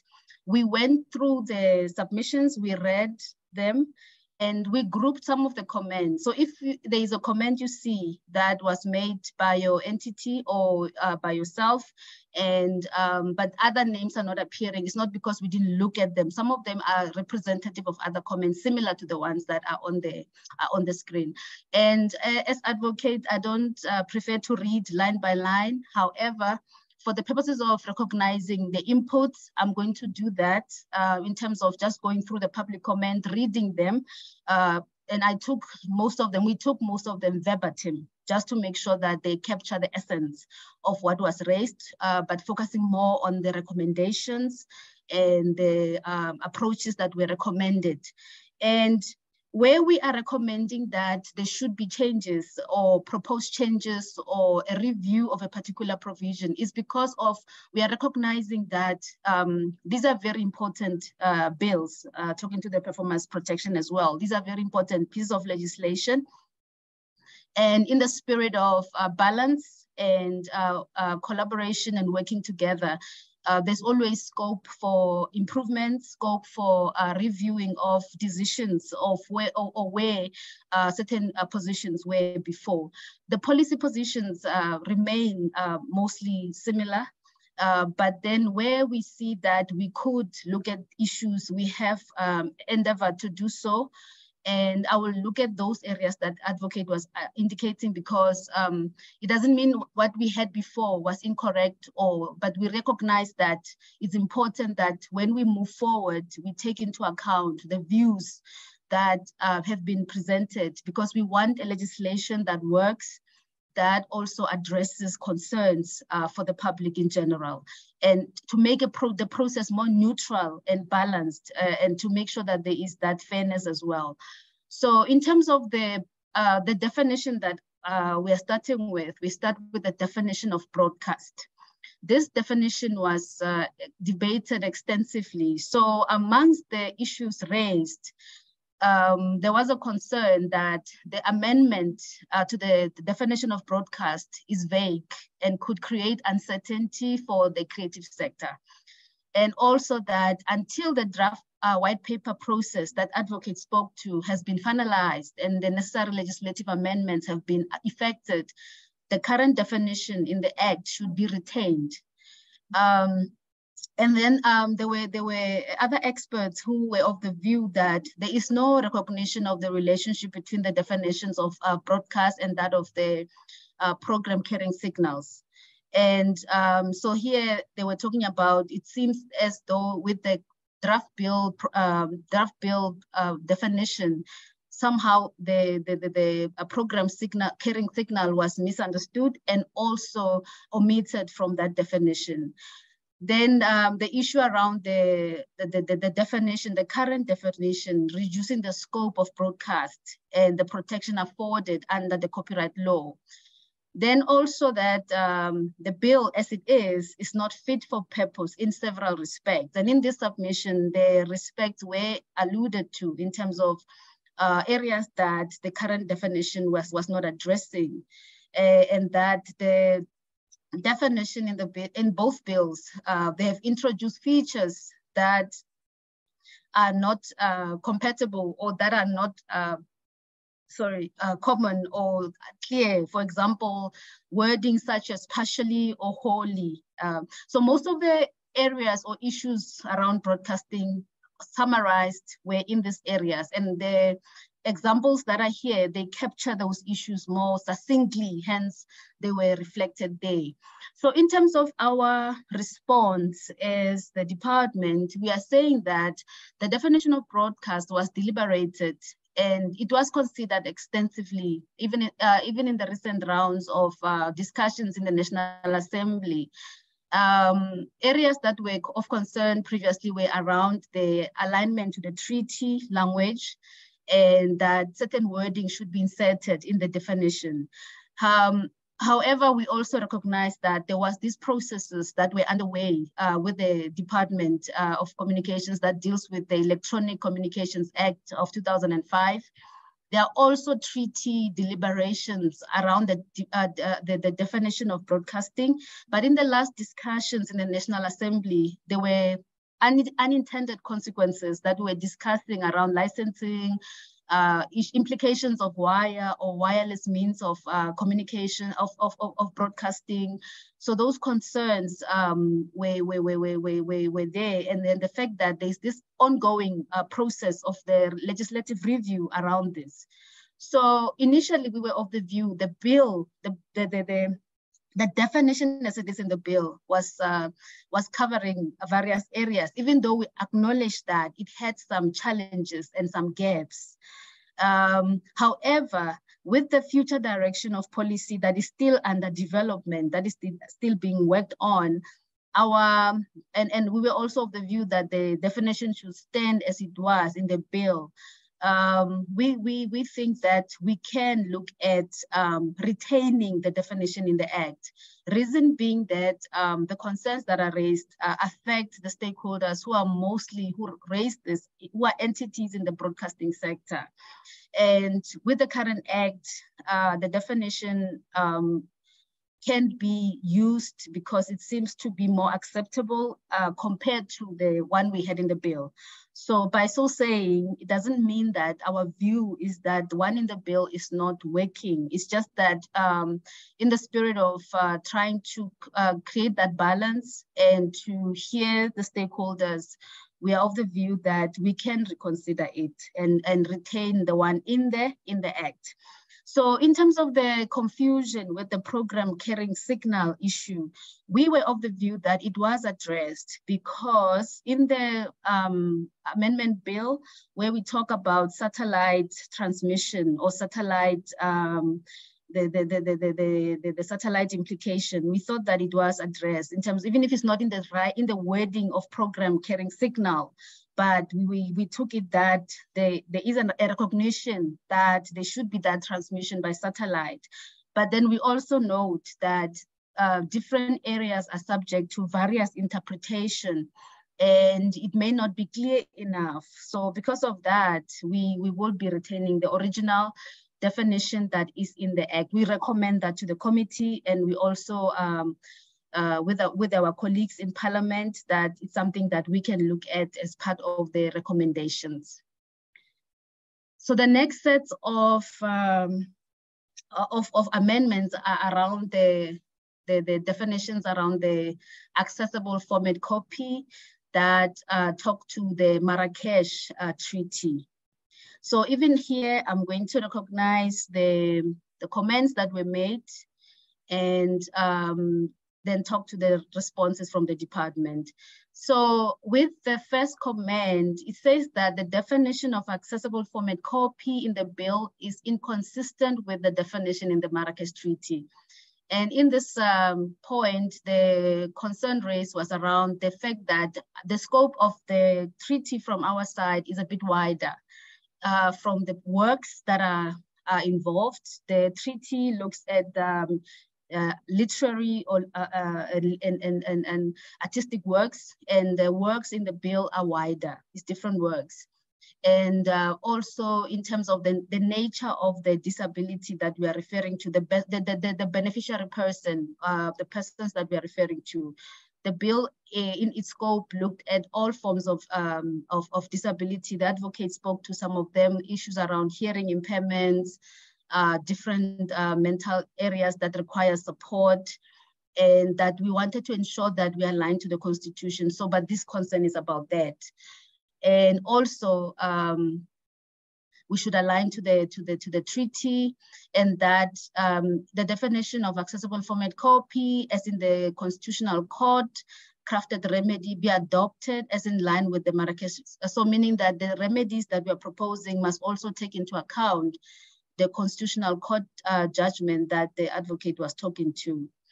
And that no change is required to the definition of persons with disabilities as the breadth of definition fulfills South Africa's Bill of Rights. So this comment comes from stakeholders who are in support of the fact that we have a wider definition in the bill in terms of persons with disabilities. So their concern was that, or their appreciation was that, we need to make sure that we don't change this definition. We retain it in line with the Bill of Rights and of the Constitution. And there was a comment that the definition of permitted entities, as in the Constitutional Court, that is be the crafted remedy and be adopted in the definition of authorized entities.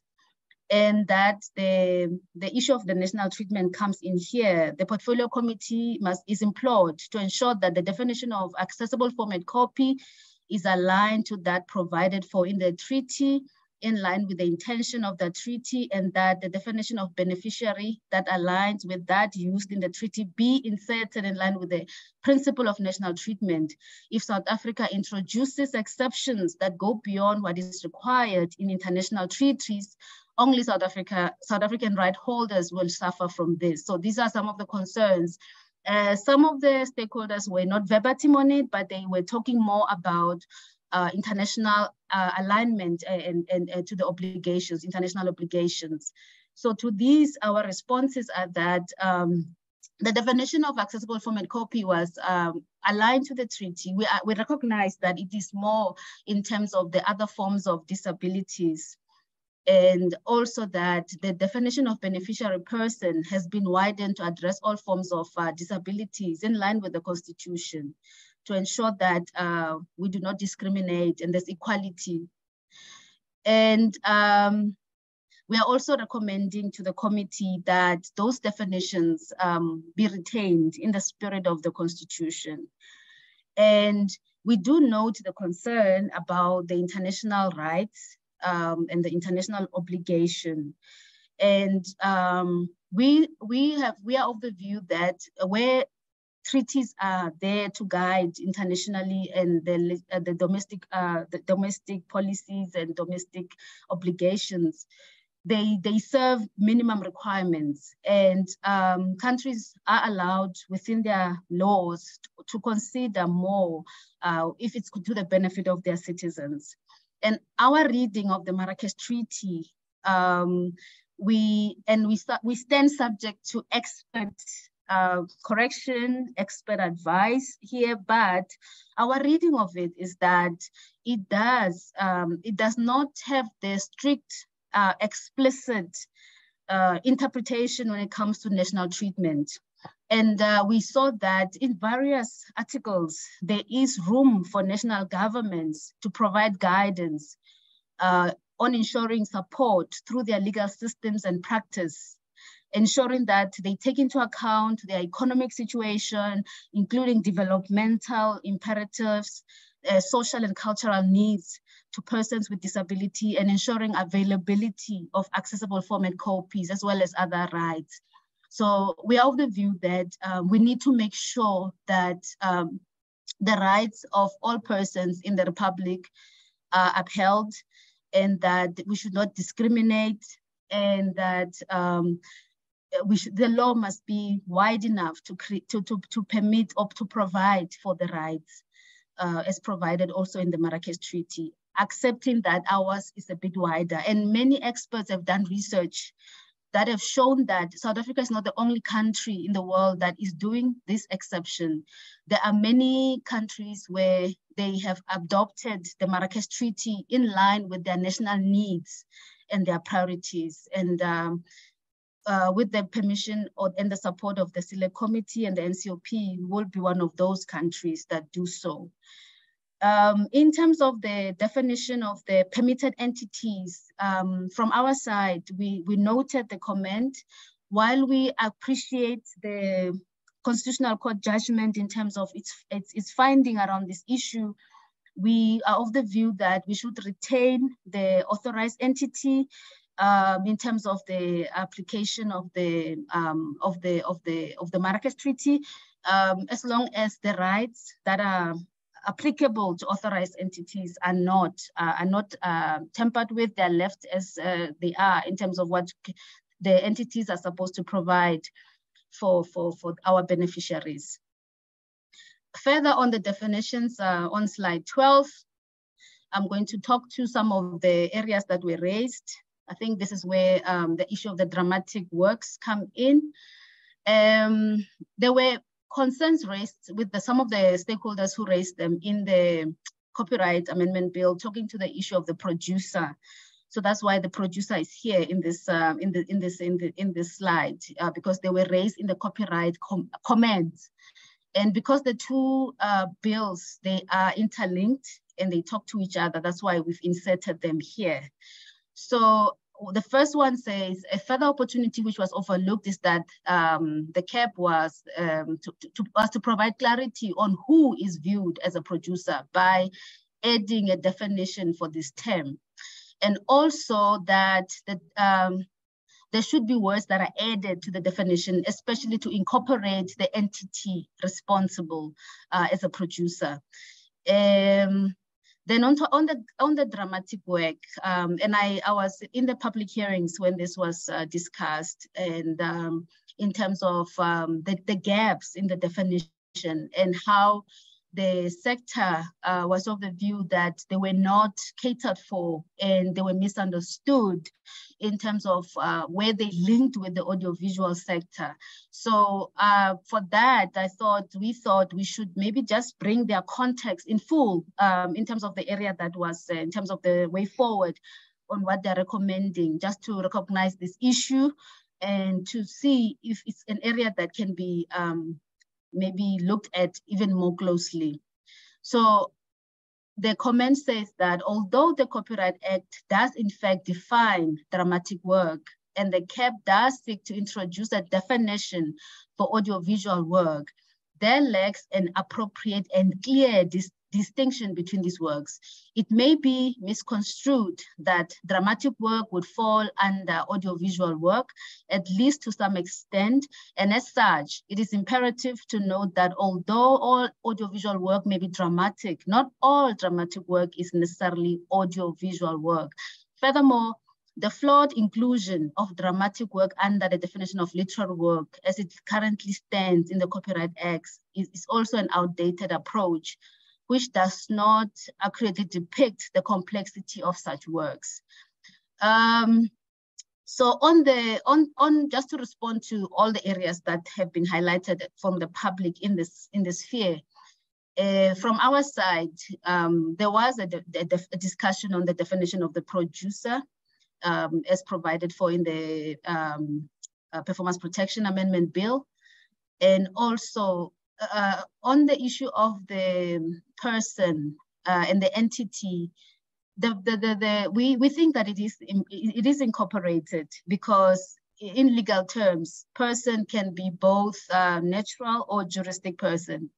It does not mean when we don't use the specific word entity, person is not incorporated. So we recommend that the wording as it is, because it also aligns to the treaty language, be retained as it is. So in terms of the dramatic work, the department is of the view that this definition can be reviewed with the permission of the committee.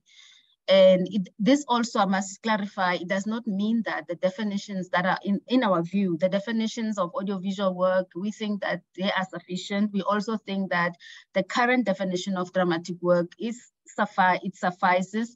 However, we recommend that we be given permission with the other team in Parliament to relook at it, to just see if this can be accommodated in terms of the way that the sector wants to be represented. When looking at the proposed definition, the wording. One did not see where there could be any discrepancies or issues of concern or any limitation. So it's something that maybe it can be considered. So that's our recommendation. So just to read the proposed definition is it's as follows. It means any piece for recitation, choreographic work or mime, the scenic arrangement or acting form of which is fixed in writing or otherwise, and any compilation of dramatic works. So this is the proposed definition. Underneath is the one that is currently in the legislation. I won't read that, but this is just for the committee to recognize that there was this issue raised.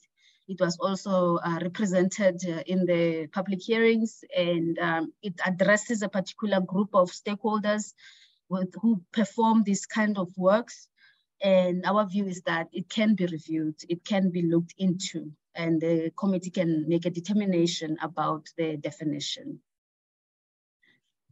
Just on that, I'm sorry to come in because it's a new definition. How does it find expression then in the rest of the bill? Because it can't just be only on the definitions section, but how does it find expression? For example, I know you're still coming to the issue of share in royalties regarding literary and musical works. For instance, if you take it out of literary works, that means you will also have another clause that talks to share in royalties regarding a dramatic work. Is that what you're saying? Chair, I must say, my concern is that it should not only be located only under definition, but it should find expression as well in the body of the bill. Because if you take it out of literally as part of the definition, it means it won't be accommodated on other areas that it talks to the issue of literary, because you're taking it out of the, if you take into account the proposal from the public comment. I don't know if I'm clear. Chair, you are very clear.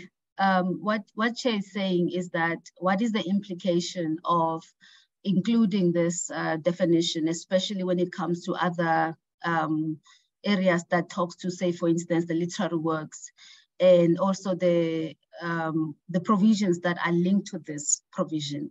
Chair, I think from the department side, what we just did, maybe level one of the process is just to note the issues that we raised. We haven't done the other work of taking it forward, because we took it that this is a proposed approach, and because we are proposing, we didn't preempt that it's like a decision, because that's when then we'll be starting that process of unpacking the implications with the help of the legal advisors from the department and the legal advisors in Parliament. So I will be misleading if I said anything about the implications at this stage, but I recognize that they could be such, where there are other subsequent amendments that are brought forward should this definition be considered. So this was just to ensure that we take the comment into account, we note it, and we bring it forward. So the next steps, if it's taken forward, would be then we look at those implications.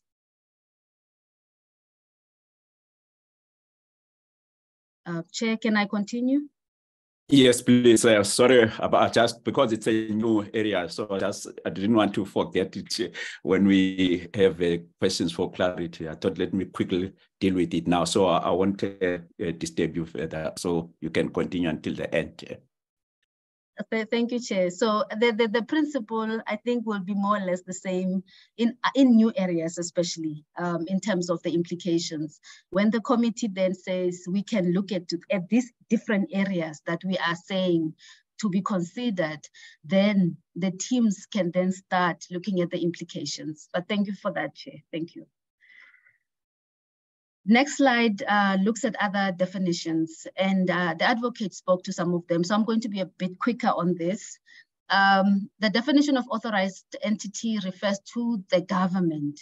If the intention is to refer to all three spheres of government, then it is submitted that the wording can be improved by referring to any sphere of government. If the intention is to only refer to national government, then definition needs to be inserted. So that's one comment around that. Another one similar is around the authorized entity, the non-profit organization.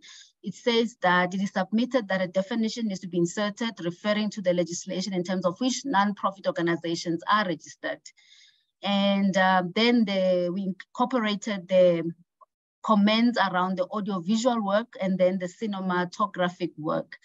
And some of the comments will look repetitive, but I will just go into them because these were raised as very critical areas, recognizing also the stakeholders who have raised them. The definition of audiovisual work is identical in effect to the current definition of cinematographic film. The term is simply nothing more than a synonym for cinematographic film as defined in the Act. The current definition has a very broad meaning and has been interpreted by the court. The next one says the term as defined is largely synonymous with the cinematographic film as defined. However, the definition creates a new genus of work of which cinematograph film is a species. The term cinematograph film as currently used in the Act can now have two possible meanings. It is probably better to stay with the existing terminology and delete this definition, or possibly have it indicate that it means the cinematograph film, in which case no further changes are necessary. The next one says the effect of this definition and the use of the term in the bill is to create a category of work eligible for copyright with no corresponding change to Section 2 of the Copyright Act, which lists the eligible works. The term as defined is similar to the last comment. It's synonymous to the audiovisual work, and also to say that the current cinematograph film in the Act can now, it confuses their meaning. It's got two. And the last one says that the audiovisual works as opposed to the cinematograph as a work is eligible for copyright, is more eligible for copyright and does not have a rationale because it is derived from the performance treaty and not copyright. I think here they're referring to the Beijing Treaty. So our response to the comments, and we recognize that, I think for what I appreciated from my side and the team was that it means whichever one we use, it's fine because they are synonymous to each other and they represent a similar issue. So this is just to give our context as a department, how we see it and why we had incorporated it before. So I'll start with the initial definition recommendations for the authorized entity to say that government, we don't have to categorize government, all spheres. Government can mean the different spheres. And also, we don't have to distinguish NGOs because they are NGOs. So we think that as is defined, NGOs, whether it's different types, they can be accommodated as long as they are NGOs. Now, on the definition of audiovisual works and cinematograph works, we opine as a department that the definition of audiovisual works has been drafted in a manner that includes the cinematographic works or films. So yeah, it's incorporated. And we are also, and in fact, the definition says so. It includes it. We recognize the comments and we think that they are valid and absolutely correct as they have been stated. But we also say that we wanted to align also to the treaty language because these are similar, cinematograph and audiovisual is similar kind of work. So we wanted to ensure that we also align with the treaty language. And I think also from our experience and from reading through the other various resources on copyright, the audiovisual work is becoming more and more commonly used terminology around the works. And interestingly enough, we found that in the US copyright law, they refer to the audiovisual works. So we think that the way that it has been defined, we recommend that it be retained, taking into account the issues that we raised, but also the fact that one or the other is still applicable. But we also want to align to the trends, the global developments, and also the treaty implications.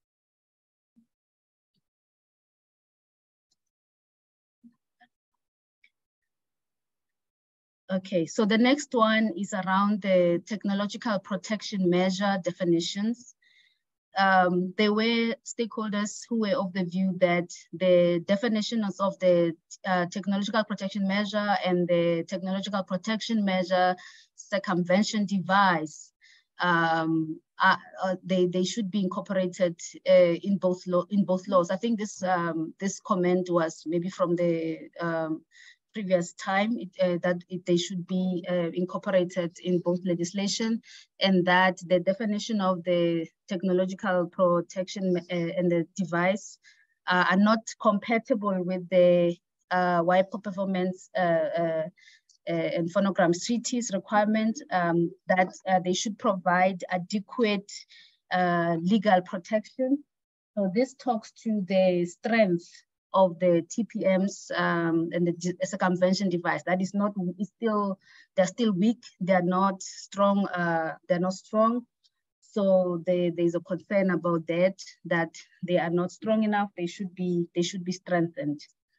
And in terms of the definition of virtual artistic works, that the definition of virtual artistic works and resale royalty rights, they should be recast in a new chapter of the bill. Then there's a proposal that there should be a new chapter dealing with resale royalty rights, and that the definition that there were issues raised around the definition of commission. One of the commentators was saying that the definition is not there and it's not clear. And it only starts in the middle of the bill, that the commission is not clearly articulated in the bill. And also that there's a shortage in terms of the definition. There's no definition of a commission. And there was a drafting proposal that there's a line that was not, there was a drafting issue around there, that there's a line that was not underlined. And we are saying that the definitions are now in both bills, and that this way, the adequate legal protection point, we want to say to that, there was extensive discussions around the strength of the TPMs, and advocates spoke to that. And there are implications that we identified. Initially, we tried to strengthen them. We added, there were certain provisions that were added around the marketing aspects to strengthen them in line with other countries that have done the same. However, we also were advised by experts locally, internationally, that there are other unintended consequences, and that there are countries that are still grappling with the implementation of these areas, especially with the side effects around issues of competition and consumer protection. And over and above that, advocates spoke to some of the examples around how the TPMs, if you have them too strong, and they can also not be very conducive in the developmental context. Also taking into account that the rights of the rights holders, the owners, copyright owners, and authors, but for developmental countries, this has implications. So hence the definitions were retained as they are, but there was extensive deliberations around them, and there was an attempt to strengthen them, and it was subjected to public participation. The definition of artistic visual works and resale royalty rights comment is noted. And we are saying that we could look at the issue around the Section 37 of the Berne Convention, we can look at that in terms of to be reviewed to see around the implications. And in terms of the definition of the commission is defined in the Intellectual Property Laws Amendment Act. And also there is a provision that talks to until it is, until the law is promulgated, what should happen to the definition of commission in the interim. And this drafting suggestion about the line has been noted as well.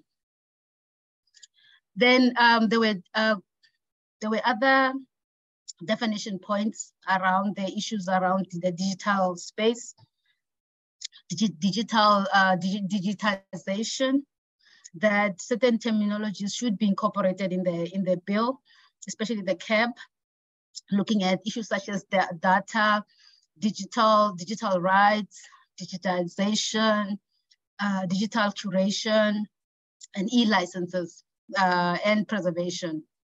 Also that the wire and wireless are not defined in the CAB, also for which are applicable for Section 6A, 7A, 8A, which are royalty provisions. And also recognizing that we do try to clarify it in the memorandum where we talk about internet access, but then this concept is challenging in terms of its definition. There were also proposals to define open licenses, which are defined in the bill, and also that they are concerned that this is not sufficiently specific about what the acts that may be undertaken are. And then the definition of orphan works can be extended to include works in which related rights subsists also in order to avoid a situation where copyrights can be cleared, but that related rights are still an issue. So in our response, we are saying that we noted the comments, but that the wording that are commonly used in aspects of it that can be found in the dictionary or that are clear do not have to be defined in the legislation. And some of the terms, we found some of the terms that were suggested are not having root in the bill itself. So that can be a challenge when something is defined, but there's no specific provision talking to it. And then in terms of wire and wireless, which is a treaty language, they are also not defined in the treaty, but then used, they distinguish platforms such as the internet or online access. So we also think that we don't have to bring our own definition around this area, given that there is a common approach to it in terms of what it means, or even though it's not defined. And we were of the view that the definitions of open license and orphan works, they are clarified in terms of what they mean as defined. Definitions don't always extend to like provisions with details of what should be happening with a particular area. So we think that as they are defined, they are sufficient. Chair, the issue that Chair raised about author, because it was not related to a definition per se, but related to the provision of how author versus copyright owner is interpreted. We've incorporated it, I think, on the slides that talks to the royalties. So it's not included on the list of the definitions, but I'll talk to it when I get to that slide. Yeah, I'll get to that one. In terms of local organization, there were concerns raised that local organization provision in Section 22, it must be withdrawn because it gives the minister arbitrary powers. And also that this amendment should be rejected as it is open to potential abuse and does not appear to serve any other purpose. So from our side, we would like to clarify that currently in the Act, there are copyrights that are vested for the state and international organization. And it was also opined that we should include local organization. This is copyright that is directed by or owned by these organizations. For instance, a local organization can commission a work that belongs to it, or can own a concept that is theirs in terms of the copyright, and not any authors, but belonging to that organization. So you can have copyright that is conferred to or directed by a state organization, an international organization, or a local organization. In this context, it forms part of what already is in the Act. It's just that we added this local organization. So, and we are of the opinion that as it is, it's something that can be allowed, and we recommend that it be retained, and that we did not see how or in which way it will infringe on the rights of other copyright authors or copyright owners or other creators. So the local organization, international organizations, state organizations do have copyright that is theirs, and that they have ways of generating and that they can direct. And this is where the rationale is coming from. And then in terms of 6A, 7A, 8A, these were grouped, and even stakeholders raised them in that manner. So I'll also try to be a bit faster on this as well, so not to take long around them, but I'll still read some of the comments as they were provided so that I don't miss the context. So the first one says, the way in which the new statutory royalty entitlements under Section 6A to 8A were conceptualized and hastily drafted by the National Assembly Portfolio Committee introduces so much legal uncertainty on how royalty rates could be determined, payable, and shared that it will likely not provide substantial practical benefits for the intended beneficiaries. The second one says that these sections, if they are to be proceeded with, the advertising industry should be excluded from their operation. Also that these sections should be rejected by the Select Committee, or at least that the restrictive sections of the CAB be amended to cater for contractual freedom through the introduction of the proposed phrase where it's relevant. And also that the fundamental difficulty with sections 6A and 8 of the Act, and also of the 3A of the performers, they contemplate a single remuneration model across all forms of copyright works. I must say, when we were in the public hearings, this was one of the major themes that was raised, that the bills and have not recognized the different types of industries that exist, that it didn't take into account the fact that remuneration models differ, and one size fits all model. An example of the music industry was raised, that the focus was mainly on the music industry, and now it's being replicated to other sectors. So just noting that it was one of those areas that was highly raised in the processes of the public hearings. In terms of the response, from our side as a department, the royalty regime in the Act, although it's limited currently to the sound recordings and performers, we were of the view that it was the intention of the Act that we have royalty provisions. If you look at the wording, like the royalty sharing, the language that is used, the words like assignments, issues around agreements. So we are of the view that these amendments are not arbitrary, and they are necessary because the world has evolved, and the bills are trying to catch up with the time lag that was lost in the processes.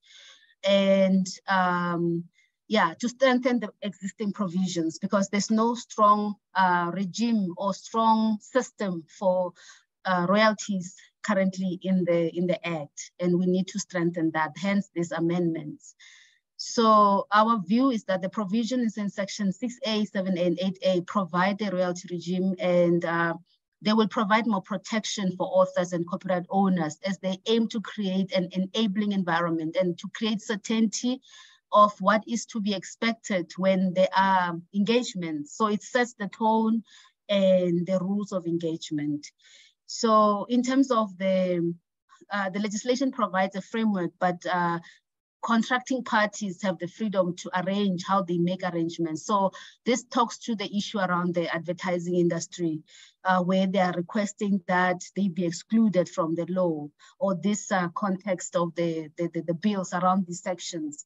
So we are saying that the law provides a framework, but the parties can have freedom to arrange how they make those arrangements. Also in terms of, so it's their constitutional rights to align how they contract and make arrangements. It's not to impose on a particular industry. So it's just to note that comment. And the contractual provisions in the royalties are meant to assist authors and other rights holders with guidelines on how to approach their rights in the contracting. And as one of the key recommendations from this comments, we are proposing that there should be an amendment that is effected on Section 8A to recognize other modes of remuneration. The same kind of amendment that was made in the Performance Protection Amendment Bill, where there was a distinction between different royalties to bring in the equitable remuneration with the royalties, so that there could be those options. Examples of remunerations was lump sum amounts that can be paid, advances, that a sector should be given the freedom to choose how it defines a remuneration. And we agree that it's important to do that so that the law is not too restrictive. So our proposal and recommendation is that maybe we bring in the content of, or the wording, equitable remuneration to go with the royalties, just to create that platform for other forms of remuneration. There were many comments on this section, so we tried to sift them out as much as possible. So I'll come to the next public comments around this. The Copyright Bill eliminates the parties' ability to contract on mutually beneficial terms by narrowly referring to a share of the royalty. The proposed new section 6A and 8 are accordingly so narrow and inflexible that they are unworkable. The concern is that it will be extremely difficult to implement and extremely disruptive to contracting workflows and schedules. Also that suggestion that Section 8A be struck from the Copyright Amendment Bill, that Section 8A should be removed and performance rights left to be left regulated to the Performance Protection Act. And also that it is incongruent and confusing to refer to a royalty received in the execution of any of the acts contemplated in Section 6. They propose that the reference in Section 6 to the execution of the work be deleted, and that the section referred to the royalty received for the authorization of any of the acts contemplated in Section 6 and 8 if it is not deleted. Our response to the concerns that were raised about the link between the Copyright Amendment Bill and the performance protection, also about the share of royalties, is that currently in the Copyright Act, we do have the sharing of royalties and we do have reference to agreements. So we think that that content or concept is not new, and also it does not mean that it will take away the rights of the rights holders to arrange themselves in their respective areas. And we also say that the royalty provision should be viewed as measures to create clarity on the royalty regime and not an imposition on contractual freedom. Okay, so I want to repeat that. And that the decision to include performers in the copyright was to create a link that is already there between the two bills. I read in one of the submissions, a comment was about they're intricately linked. They are linked already. So it's not something that was generated by this bill, the Copyright Amendment Bill. They are linked. If you look at the references, the cross-referencing between performers and performance between the two legislation, and some of the wording is already in the Copyright Act that talks to the the performances and the performance-related provisions. And also the Copyright Act provides more rights and what that performers need. For instance, the Copyright Tribunal is in the Copyright Act, the Collecting Society model is in the Copyright Act, and these are supposed to work together. So in terms of related rights, they refer to the category of rights granted to performers, phonogram producers, that is sound recording producers and broadcasters. In some countries, such as the US, I've noted also Canada, I think, and the United Kingdom, these rights are simply incorporated under copyright. So it's not foreign to South Africa to have this in the Copyright Act. We have precedents in other countries too that have this kind of models where the two laws are incorporated together. Other countries such as Germany and France protect these rights under the separate category called neighboring rights. So you have different models. So the ones that we chose which has been part of the legal framework is the combination of the two, or we call them the link. But it's a practice that is known globally. So it's not something that is an anomaly for South Africa. And in South Africa, they are incorporated under copyright and protected under both legislation. And on the word execution in Section 6A, this is just our interpretation and how we understand the provision. We are of the view that authorization is already in the provision.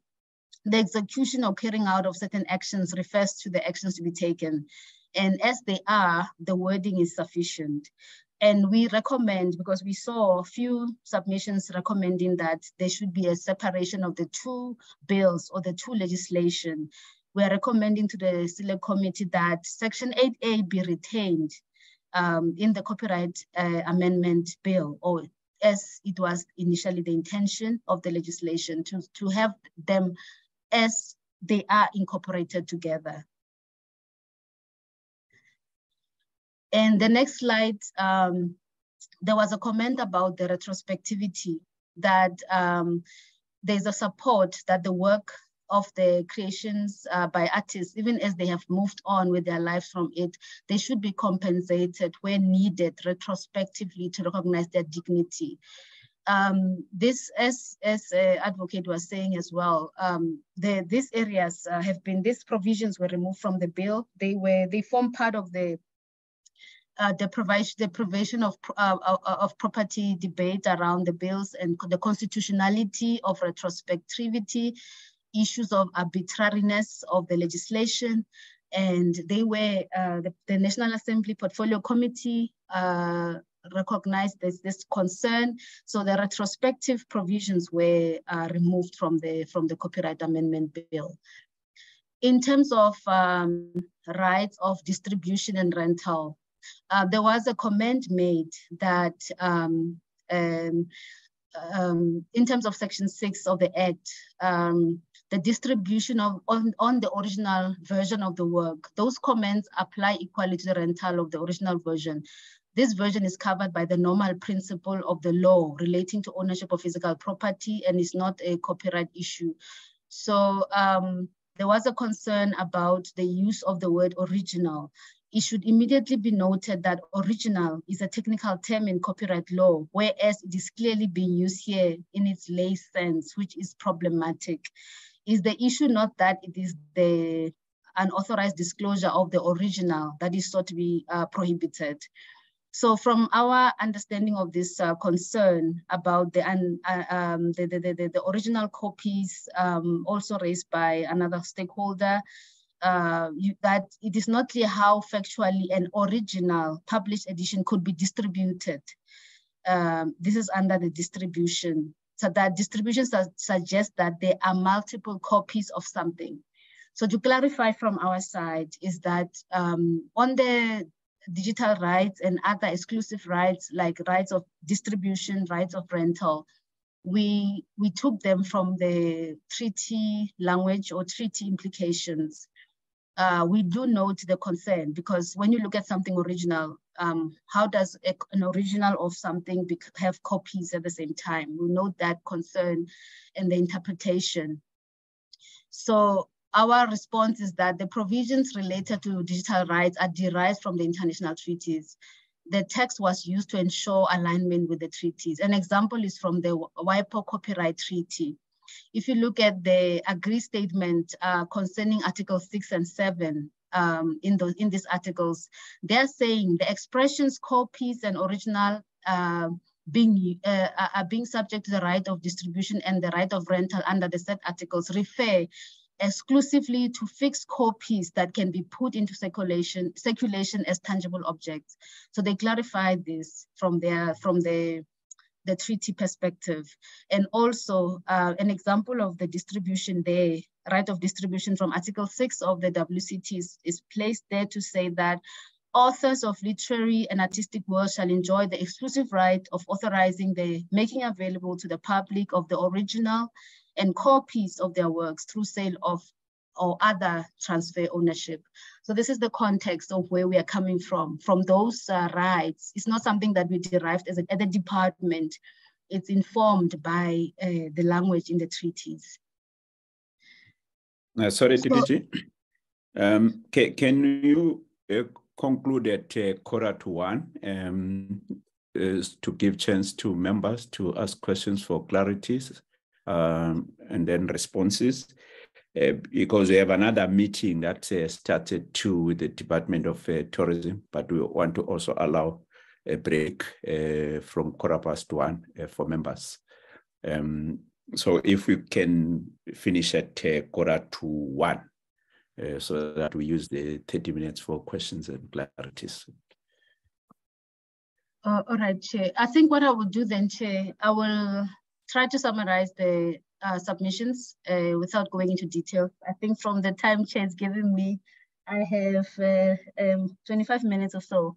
So I will talk maybe if you can just highlight, for example, reporting requirements and then the DTIC response without necessarily reading the public comment, because we do have the presentations here. Okay. All right. I'm sorry to do that. No, Chair, it's noted. No problem. All right. So, all right. So in terms of the reporting requirements, the issues that we raised here overall is that the reporting requirements in the bills for different provisions, Section 8A and 9A, are cumbersome, and that they are not workable. They introduce different challenges, and also including some of the criminalization of them, the penalties related to them. So some stakeholders were recommending that they be removed, that these requirements are going to be difficult to implement and to follow in terms of how they work.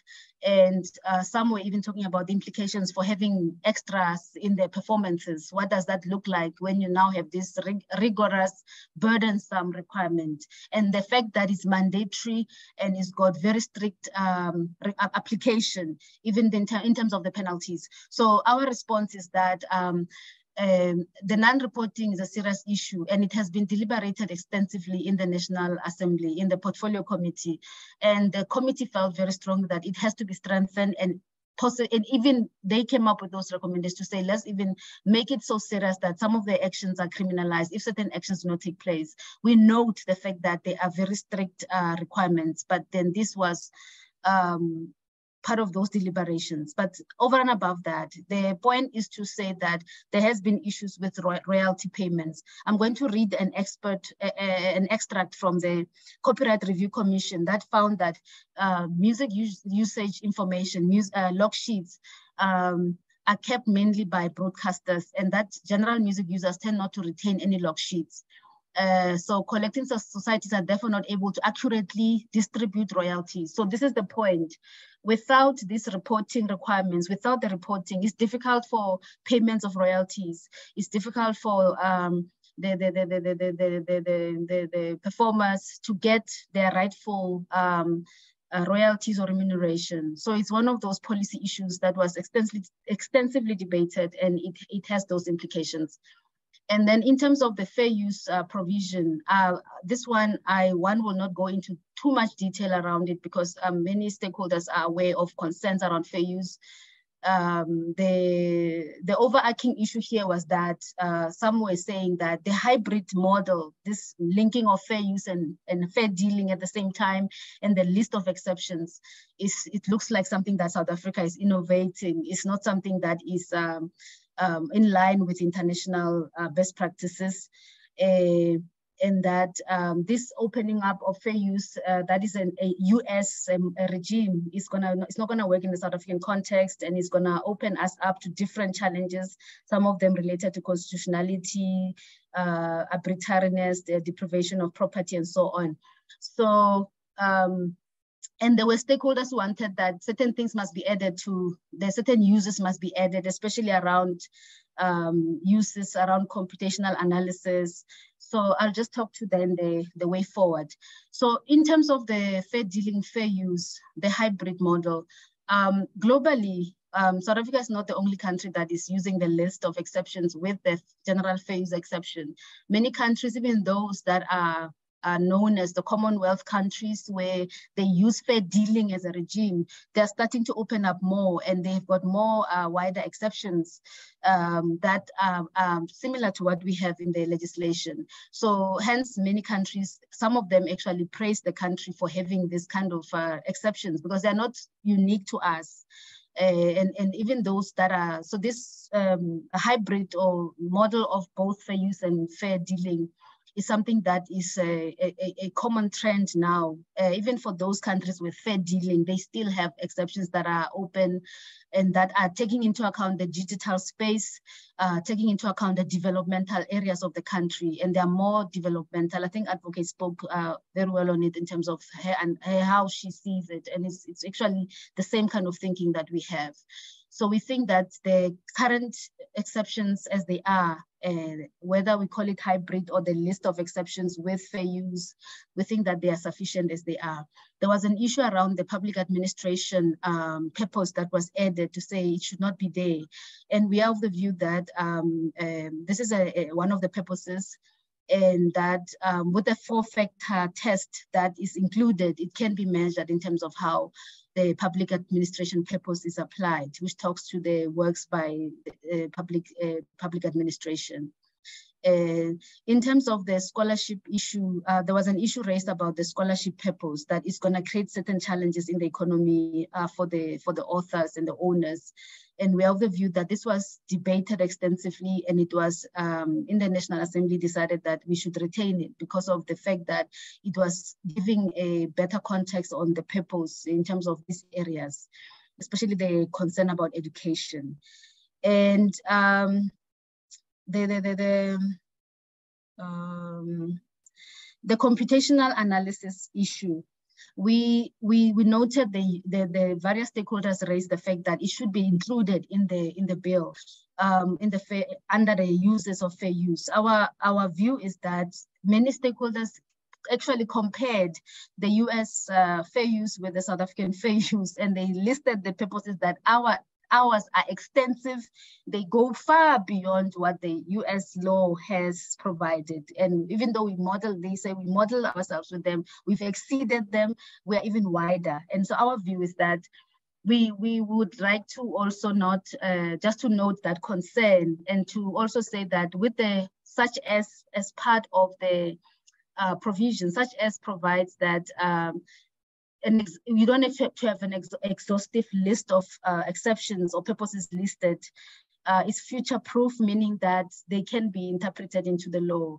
So we think that for now, the recommendation is not to add, so that also we accommodate the fact that the list is already seen as extremely elaborate, and noting that it is an important area as well. The same applies to the right of repair. There was a concern raised that there should be a right of repair that is added as part of the purposes.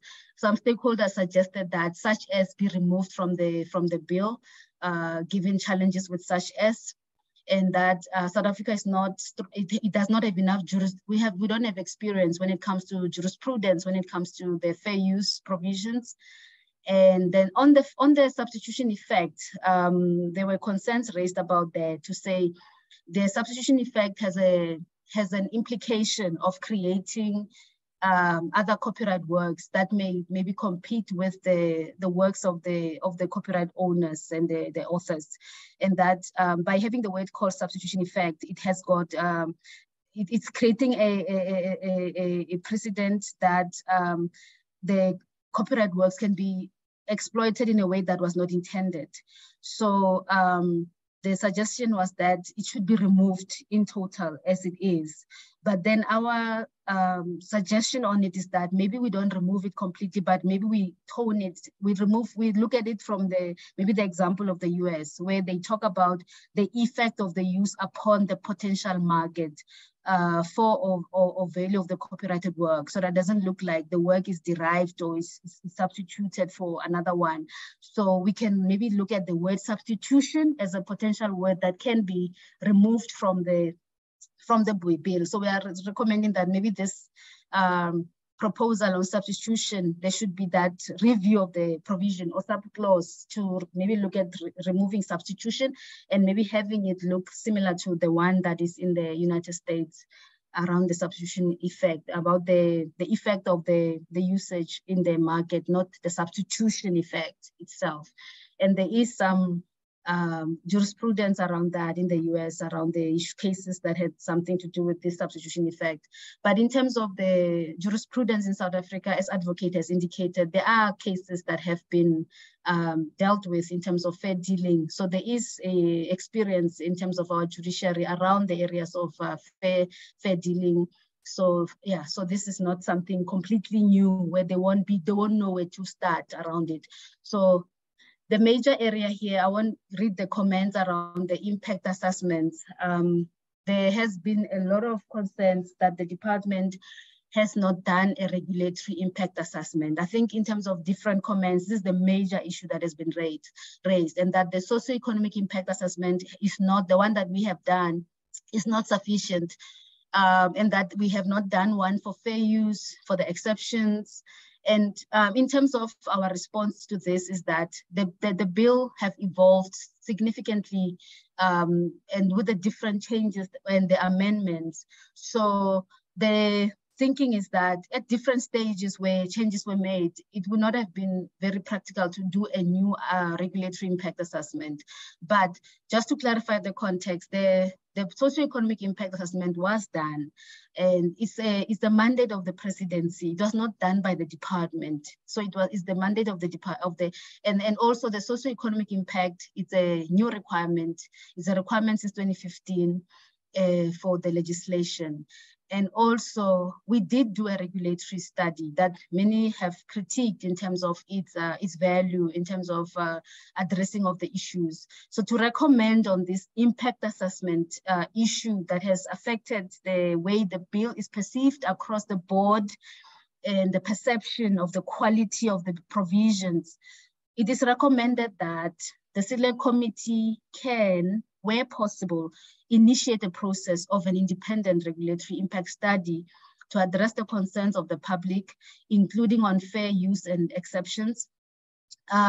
Just as an opinion on this is that we are of the view the study may not be widely accepted because different diverse groups, stakeholders in the copyright-based industries have got different objectives. And there are many experts as well. So chances are, even if one expert is selected, the person might not be accepted by the other stakeholders. So this process might have its own challenges in terms of the validity and wide acceptance across the board. But this is just from our own experience. But we think that maybe this might be a possible way forward as well in terms of that clarifying, because the copies that we have provided are not seen as sufficient, but this is a presidency process as well in terms of those CSs, and including the regulatory study we did, and the other work that we have done as well over the years, like the Copyright Review Commission report that was done by the department. On the 25 years reversion right, various stakeholders raised issues around this right.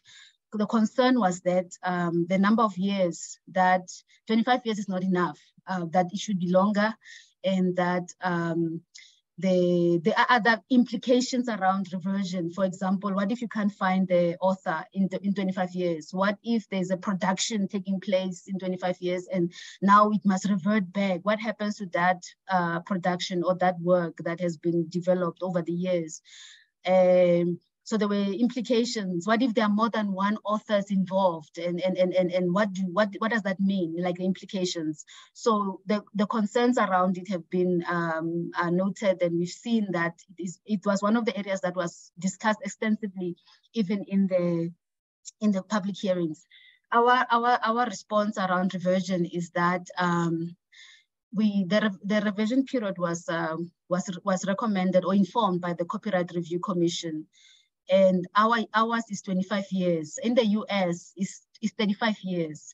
And our view is that is because their term of copyright is longer. Ours is 50 years. It's after the death of an author, it's 50 years. In the US, is 70 years. And then in terms of this was informed as indicated. And we think that maybe in terms of the other intricacies around it, they can be addressed in the regulations. There are other issues that needs to be clarified on how it's really going to work in the South African context. And also we are of the view that there is also scope for parties to renegotiate their agreements. So that freedom of contracting is still there. There could be negotiations or renegotiations or contracting again. So the content there from the Copyright Review Commission was just to indicate that this was one of the recommendations or some of the areas that were identified in the Review Commission report that was commissioned by the department with commissioners to look at. That recommended the 25 years because they are of the view that it's enough time for the investment to be recouped. And yeah, so this is the context of where it is coming from. On the compulsory standard contractual terms, the concerns here were that these are unfair. It gives powers to the minister, including for the royalty clauses, this is not supposed to be the case. There should be freedom of contracting should be allowed between private parties. And then there were concerns raised about the unenforceable contracts provision, that it should be removed from the bill. Why should we have something, a provision of that nature, that these powers should not be given to the minister to even in the bill, like the unenforceable contract. So the recommendation to have the standard templates of contracts also comes from the Copyright Review Commission. It said that the department should develop a standardized template for contracts between performers and recording companies. And over the years, and even with research and consultations and engagements with industry, we have found that although the recommendation was focusing on the music industry, it is relevant for other industries as well. Because of industry practices and some of the findings from studies and also unfair contractual issues, we found that it is necessary for the templates or the guidelines we provided, not just for the music industry, because there has been an argument or debate that the model of the music industry has informed the entire bill, the Copyright Amendment Bill. So as indicated, this is meant to protect and create an enabling environment. And we also state that the provisions of on the unenforceable contracts are aimed at ensuring adherence to the Act, where the rights provided in the Act are violated and where the contracts become unenforceable. So it is an additional protection. So this, and we also see the role of the tribunal is very important because the tribunal can intervene in these disputes of contracts. And there are countries that also regulate contractual arrangements. This is not unique to South Africa. I think an example is the Germany Copyright Act that has got provisions that talks about contracting. So governments do intervene when there are market failures or there are market issues or there are concerns in the market where there's a need to intervene or support or protect. And then in terms of the compulsory, furthermore, there was a recommendation around the resale royalty rights that there should not be a rate for all uses of royalty rates, but then it should only be confined to the resale royalty rights. And we are of the view that that comment can be accommodated from the policy point of view. So we are recommending that the provision in section 39 CEL can be refocused and focus only on the resale royalty rights. And in terms of the other rates, contractual freedom can be allowed where parties can agree on the rates and how they contract without the intervention of government. So it's just a recommendation based on the views that were shared by the by the stakeholders, where it was raised. And then in terms of the commission works, they were concerned about the commission works that this must be looked at. Some stakeholders provided drafting suggestions around it.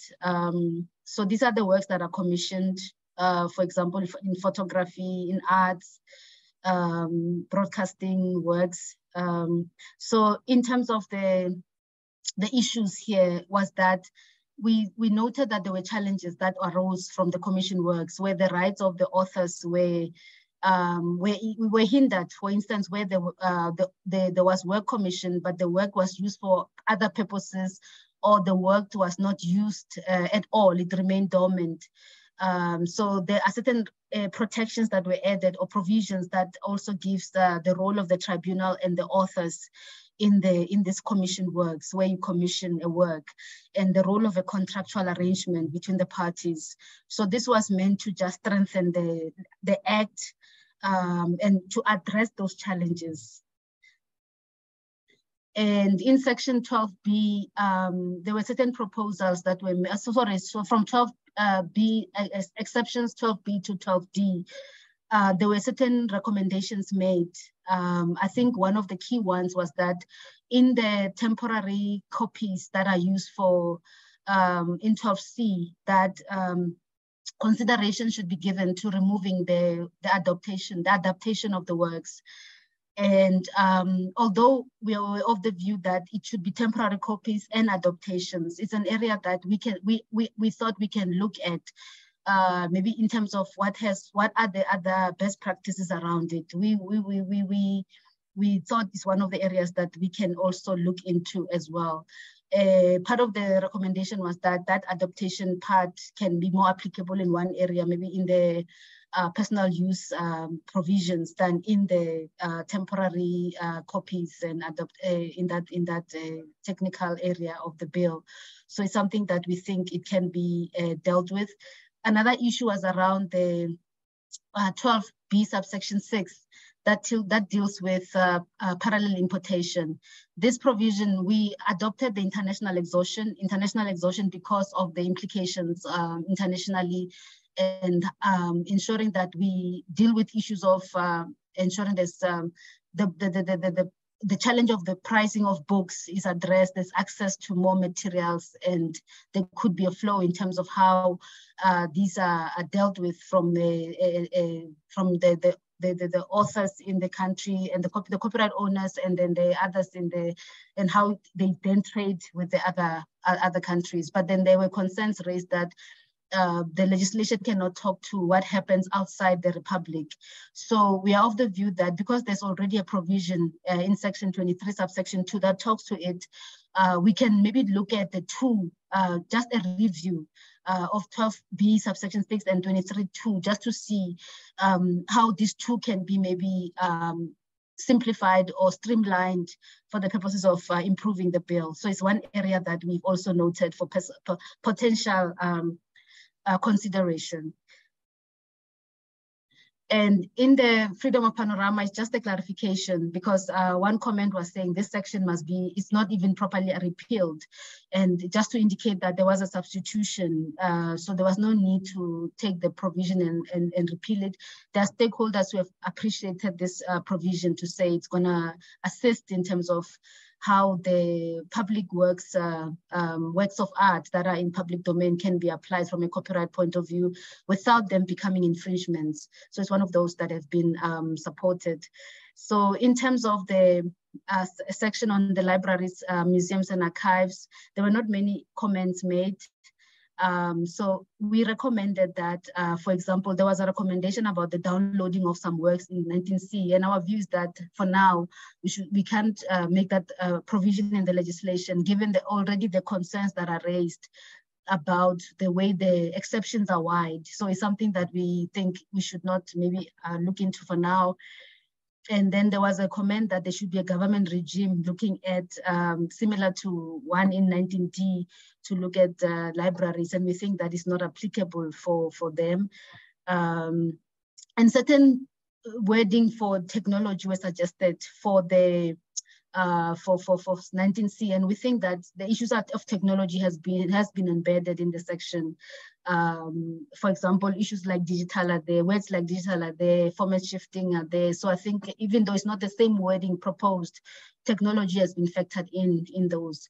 For 19D, we think we align with the comments that were made around ensuring that there's the constitutional judgment is taken into consideration, but then also noting that what we already have in the bill, we are of the view addresses the Constitution and some of the technical amendments that are required to align with the judgment, especially where there are limitations for this section. We note them and we think that they should be supported. For example, the section 28P on the permitted uses that are linked to the where you can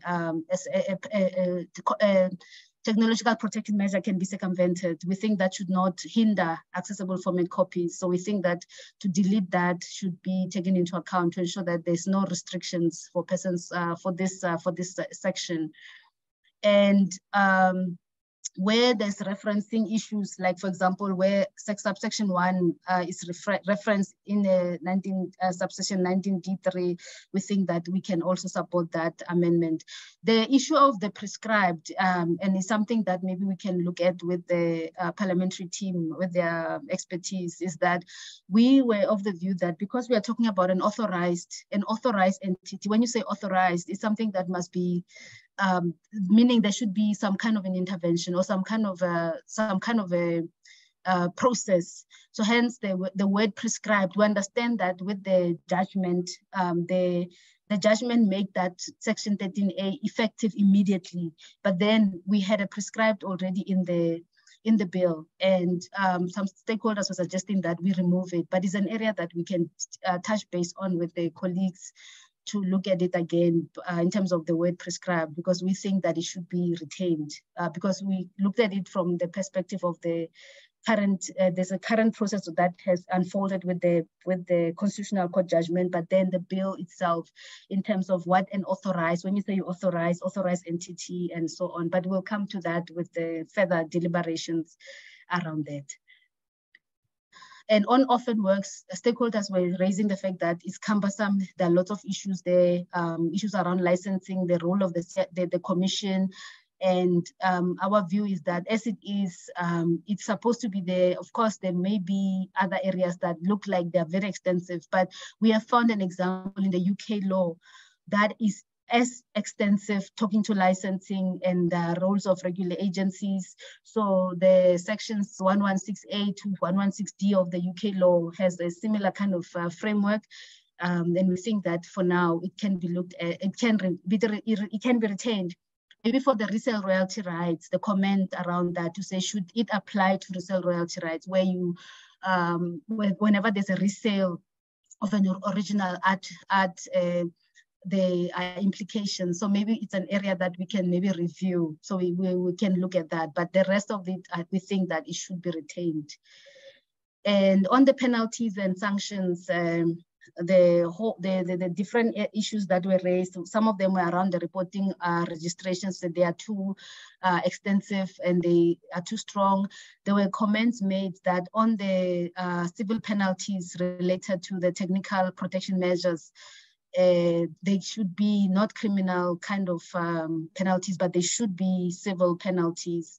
So we are of the view that we need, internationally we have been found that our legislation does not cater for, overall, it does not cater for infringements in terms of the piracy, online issues, and so on.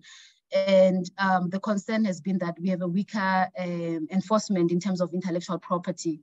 So we are of the view that some of those, like the provision where we are talking about the criminalization of when you distribute, making available the works to the public by commercial or non-commercial purposes, those should be seen in a serious light, that if that happens, it does have an implication for the copyright owner, for the author.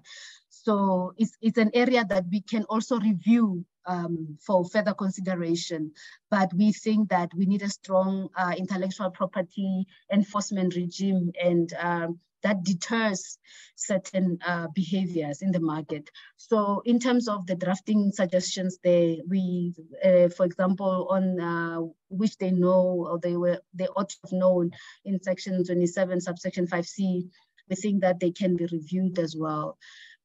Advocate spoke to the Intellectual Property Laws Amendment Act, its implications. I'm not going to talk to that. And there were other amendments that talk to the days of consultations, that they should be 60 days instead of 30 days.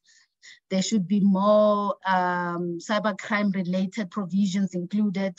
Artificial intelligence, it should be clarified that artificial intelligence does not have access, cannot have copyright conferred to it as an author, and issues around the reciprocity. So here's just clarifying why we think that the provision for the collecting society to have relationships with others in other countries, we think that they can work. So most of the inputs in the slide is just to clarify what is possible and what we cannot do at this stage, given that some of the issues have not been tested, for example, on the artificial intelligence.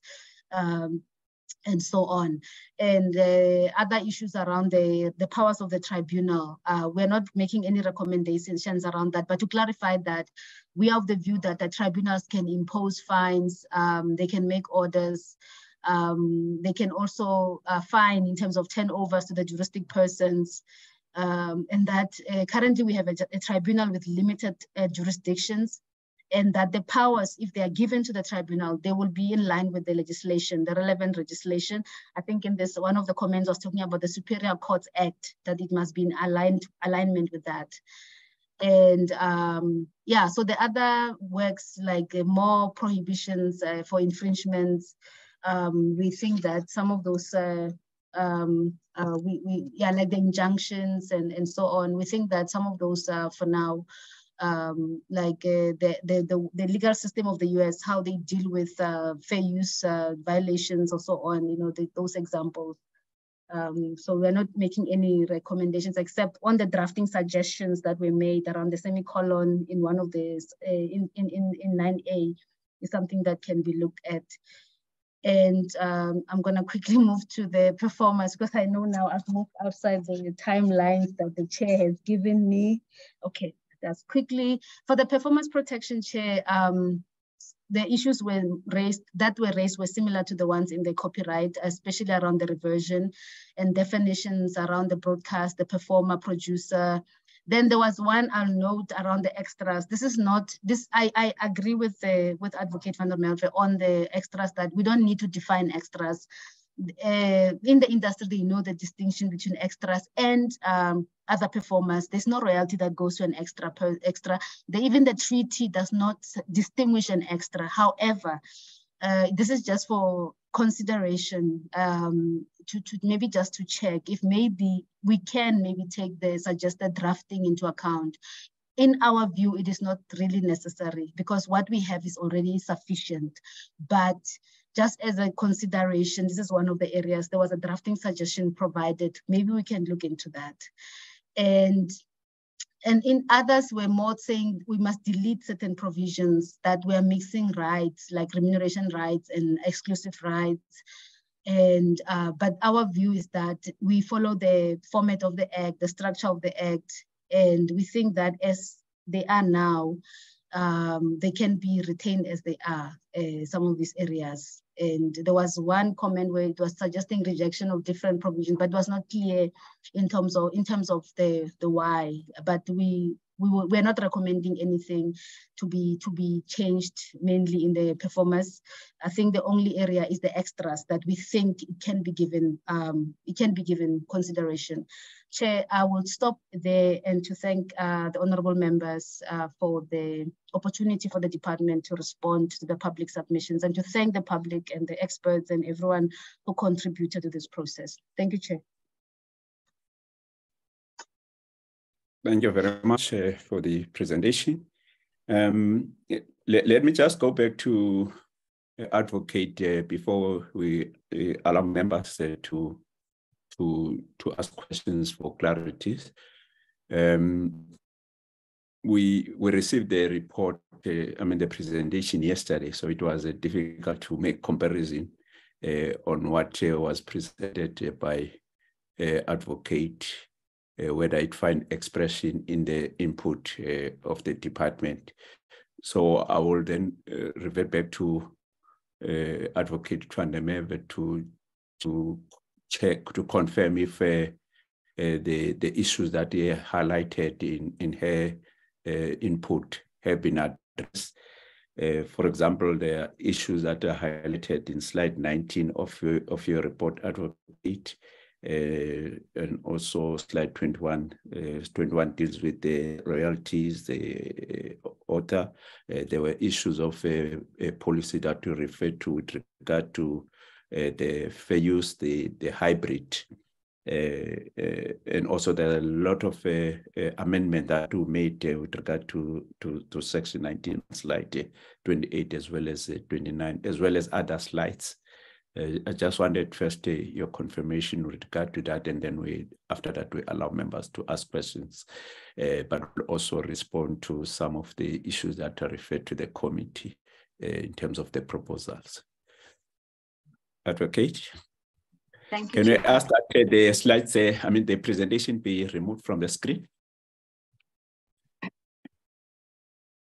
Thank you. Thank you, Chairperson. Yes, in one way or another, all those questions that are raised that are policy issues have been addressed. For instance, the proposal of Section 8A should stay part of the bill, of the Copyright Amendment Bill, but we can bring in the same terminology as in the performance protection. Fair use, the proposal is that we remain with fair use, but a hybrid, so that there are specific exceptions. So I think most of these things have, in fact, all of these things have been addressed in respect of slides specifically that you mentioned, 19, sections 5.2 and 21.2, that spoke to the localized organizations and why it is necessary to make provision for localized organizations. And then on blind SA, I think that we are more or less the same on the same page there, except for authorized entity. I might not understand it correctly, but when I discussed with the department, I understood that authorized entity was one possibility, a possible person who could make accessible format copies as defined, and then that there could be another entity that would be prescribed. So that is perhaps just something the department can highlight a bit better. Maybe just also to respond on dramatic works in your question, Chair. Dramatic works might be new to the bill, but it is already in the Act. So it is not a new term totally, but we'll have to just see when we put it in the bill, if there are some sections that need to maybe be changed to make provision for the changed content. So that is there. The other thing maybe that I just wanted to point out on the socioeconomic impact assessment that was proposed by the department for the committee to do, I don't agree that the committee is the correct entity to look at that. It is not a parliamentary function. A socioeconomic impact assessment is a cabinet requirement, and that requirement is to see whether the bill should in fact receive cabinet approval. I am aware that the bill did undergo such a process and that it subsequently received cabinet approval, or that is how I understood it from what the department has been presenting so far. If the department is concerned about the impact of the bill as it is currently, that would be for the department then to halt the bill. The minister can't withdraw the bill anymore. The bill has passed its second reading twice now. But it would be for the department to maybe ask for it to be halted so that they can do that. If the department, however, is satisfied that the bill will achieve what they wanted to achieve, in other words, that the impact that it will have is the correct impact, then the department must simply say that to this committee. This is what we believe the bill will achieve. We have faith in this bill, and then we proceed on that basis.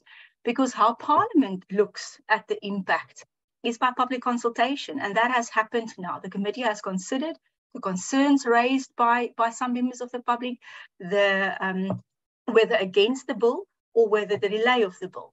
And I think there were both sides were represented, and the committee can consider that in respect of the impact.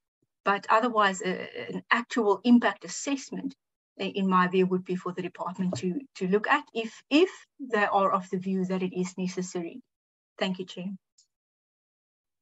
Thank you so much, Advocate Van der Merwe. I think you've addressed the proposal to the committee very well. I'll check with Ms. Samara Ali if there are anything that you pick up from the presentation of the department. Thank you, Chair.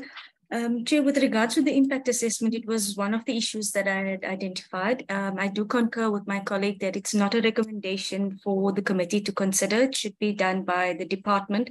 And at this stage, it really doesn't make logical sense to carry out an impact assessment, considering that the bill is in the second House of Parliament to be finalized. Thank you, Chair. Thank you so much, Samara Ali. Honorable members, I've been corrected because I've been away. I'm told that we meet in the Department of Tourism at 2:30. So that's why I had to allow Dr. Masos to carry on beyond the 1 because I've been corrected with regard to time. I see your hand, DDG. You want to come in? Thank you, Chairperson. In terms of the issue of I just wanted to clarify two things. On the section 19D, the issue of prescribed, I agree with the advocate. I noticed that it's an area where we kind of said different things a little bit. And I propose that, Chair, we maybe come back with that one. I don't want to have a to and fro in the platform on that. So if it's possible, because there's a proposed amendments that I understand has been circulated to the committee, that we be allowed maybe to engage about it in terms of what we mean. From our understanding, there are those that could be prescribed while we recognize that they are authorized entities, but maybe when we engage further, then we come back, it will be something that we can do in a better way than in this platform. And then on the impact assessment, I must clarify, remember we are responding to the public, and an overwhelming amount of them have raised a concern about the socioeconomic impact assessment. So by recommending it, I was not saying that the committee must draft it themselves or outsource it themselves, but even if it's a decision, the thing about the bills was that even in the previous process, we were of the view that we have done sufficient work, we've done sufficient research, we have consulted sufficiently. They were returned to Parliament because of that. So we think that from the department side, it's sufficient. The work was sufficient. The consultation was sufficient.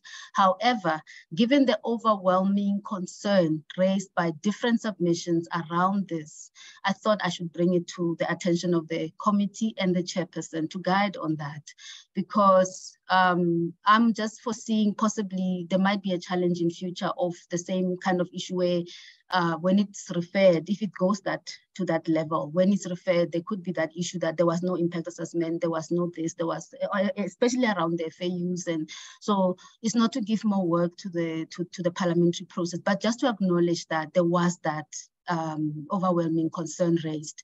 So our position is that the bills as they stand, they pass constitutional muster. The bills as they stand are sufficient.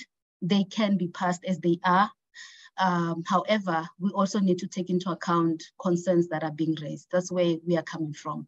We think that enough work was done, enough studies were done. Hence, in the different slides, I was showing what different researchers were saying, especially the Copyright Review Commission, where possible.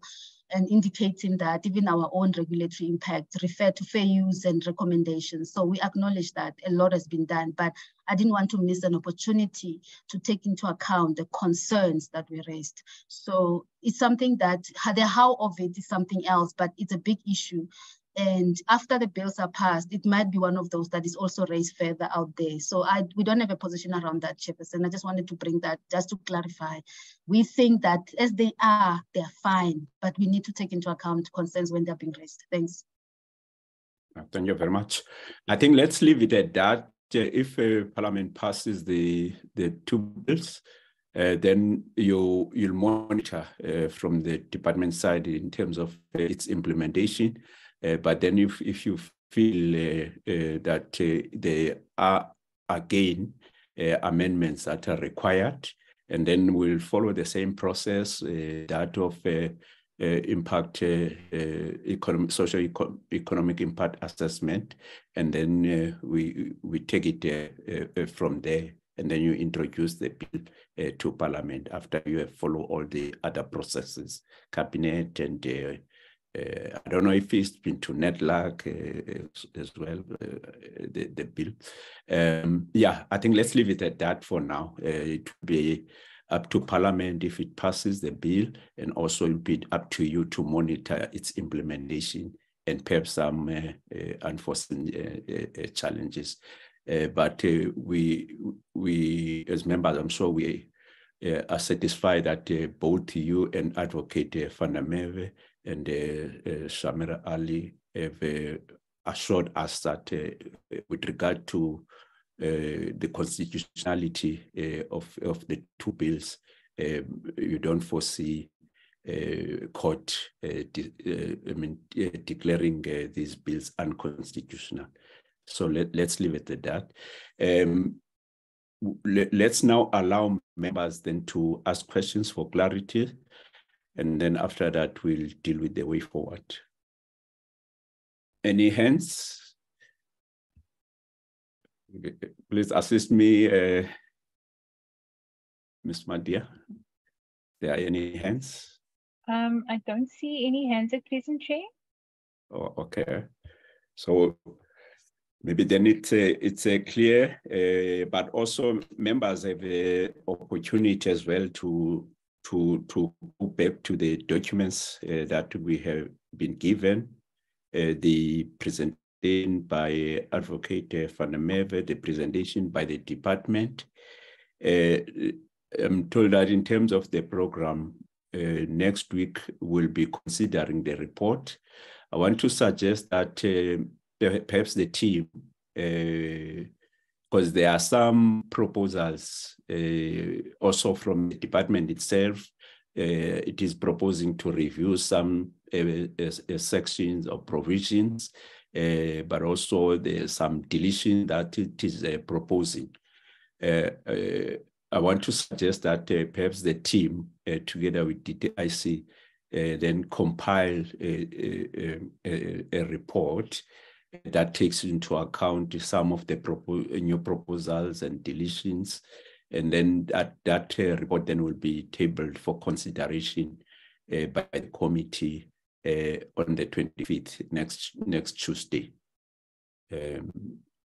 If we agree on that, I don't know if that is clear, because what we agreed when at the start of the meeting that we are considering the two bills, is that because there are Section 76 bills, it's up to the provinces to decide on these issues.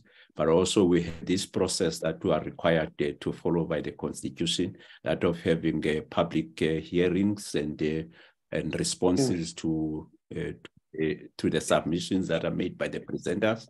But we agree that we will then compile a report and send it to all the provinces so that as they prepare for the negotiating mandates, also they take into account the work that we have been doing in the select committee.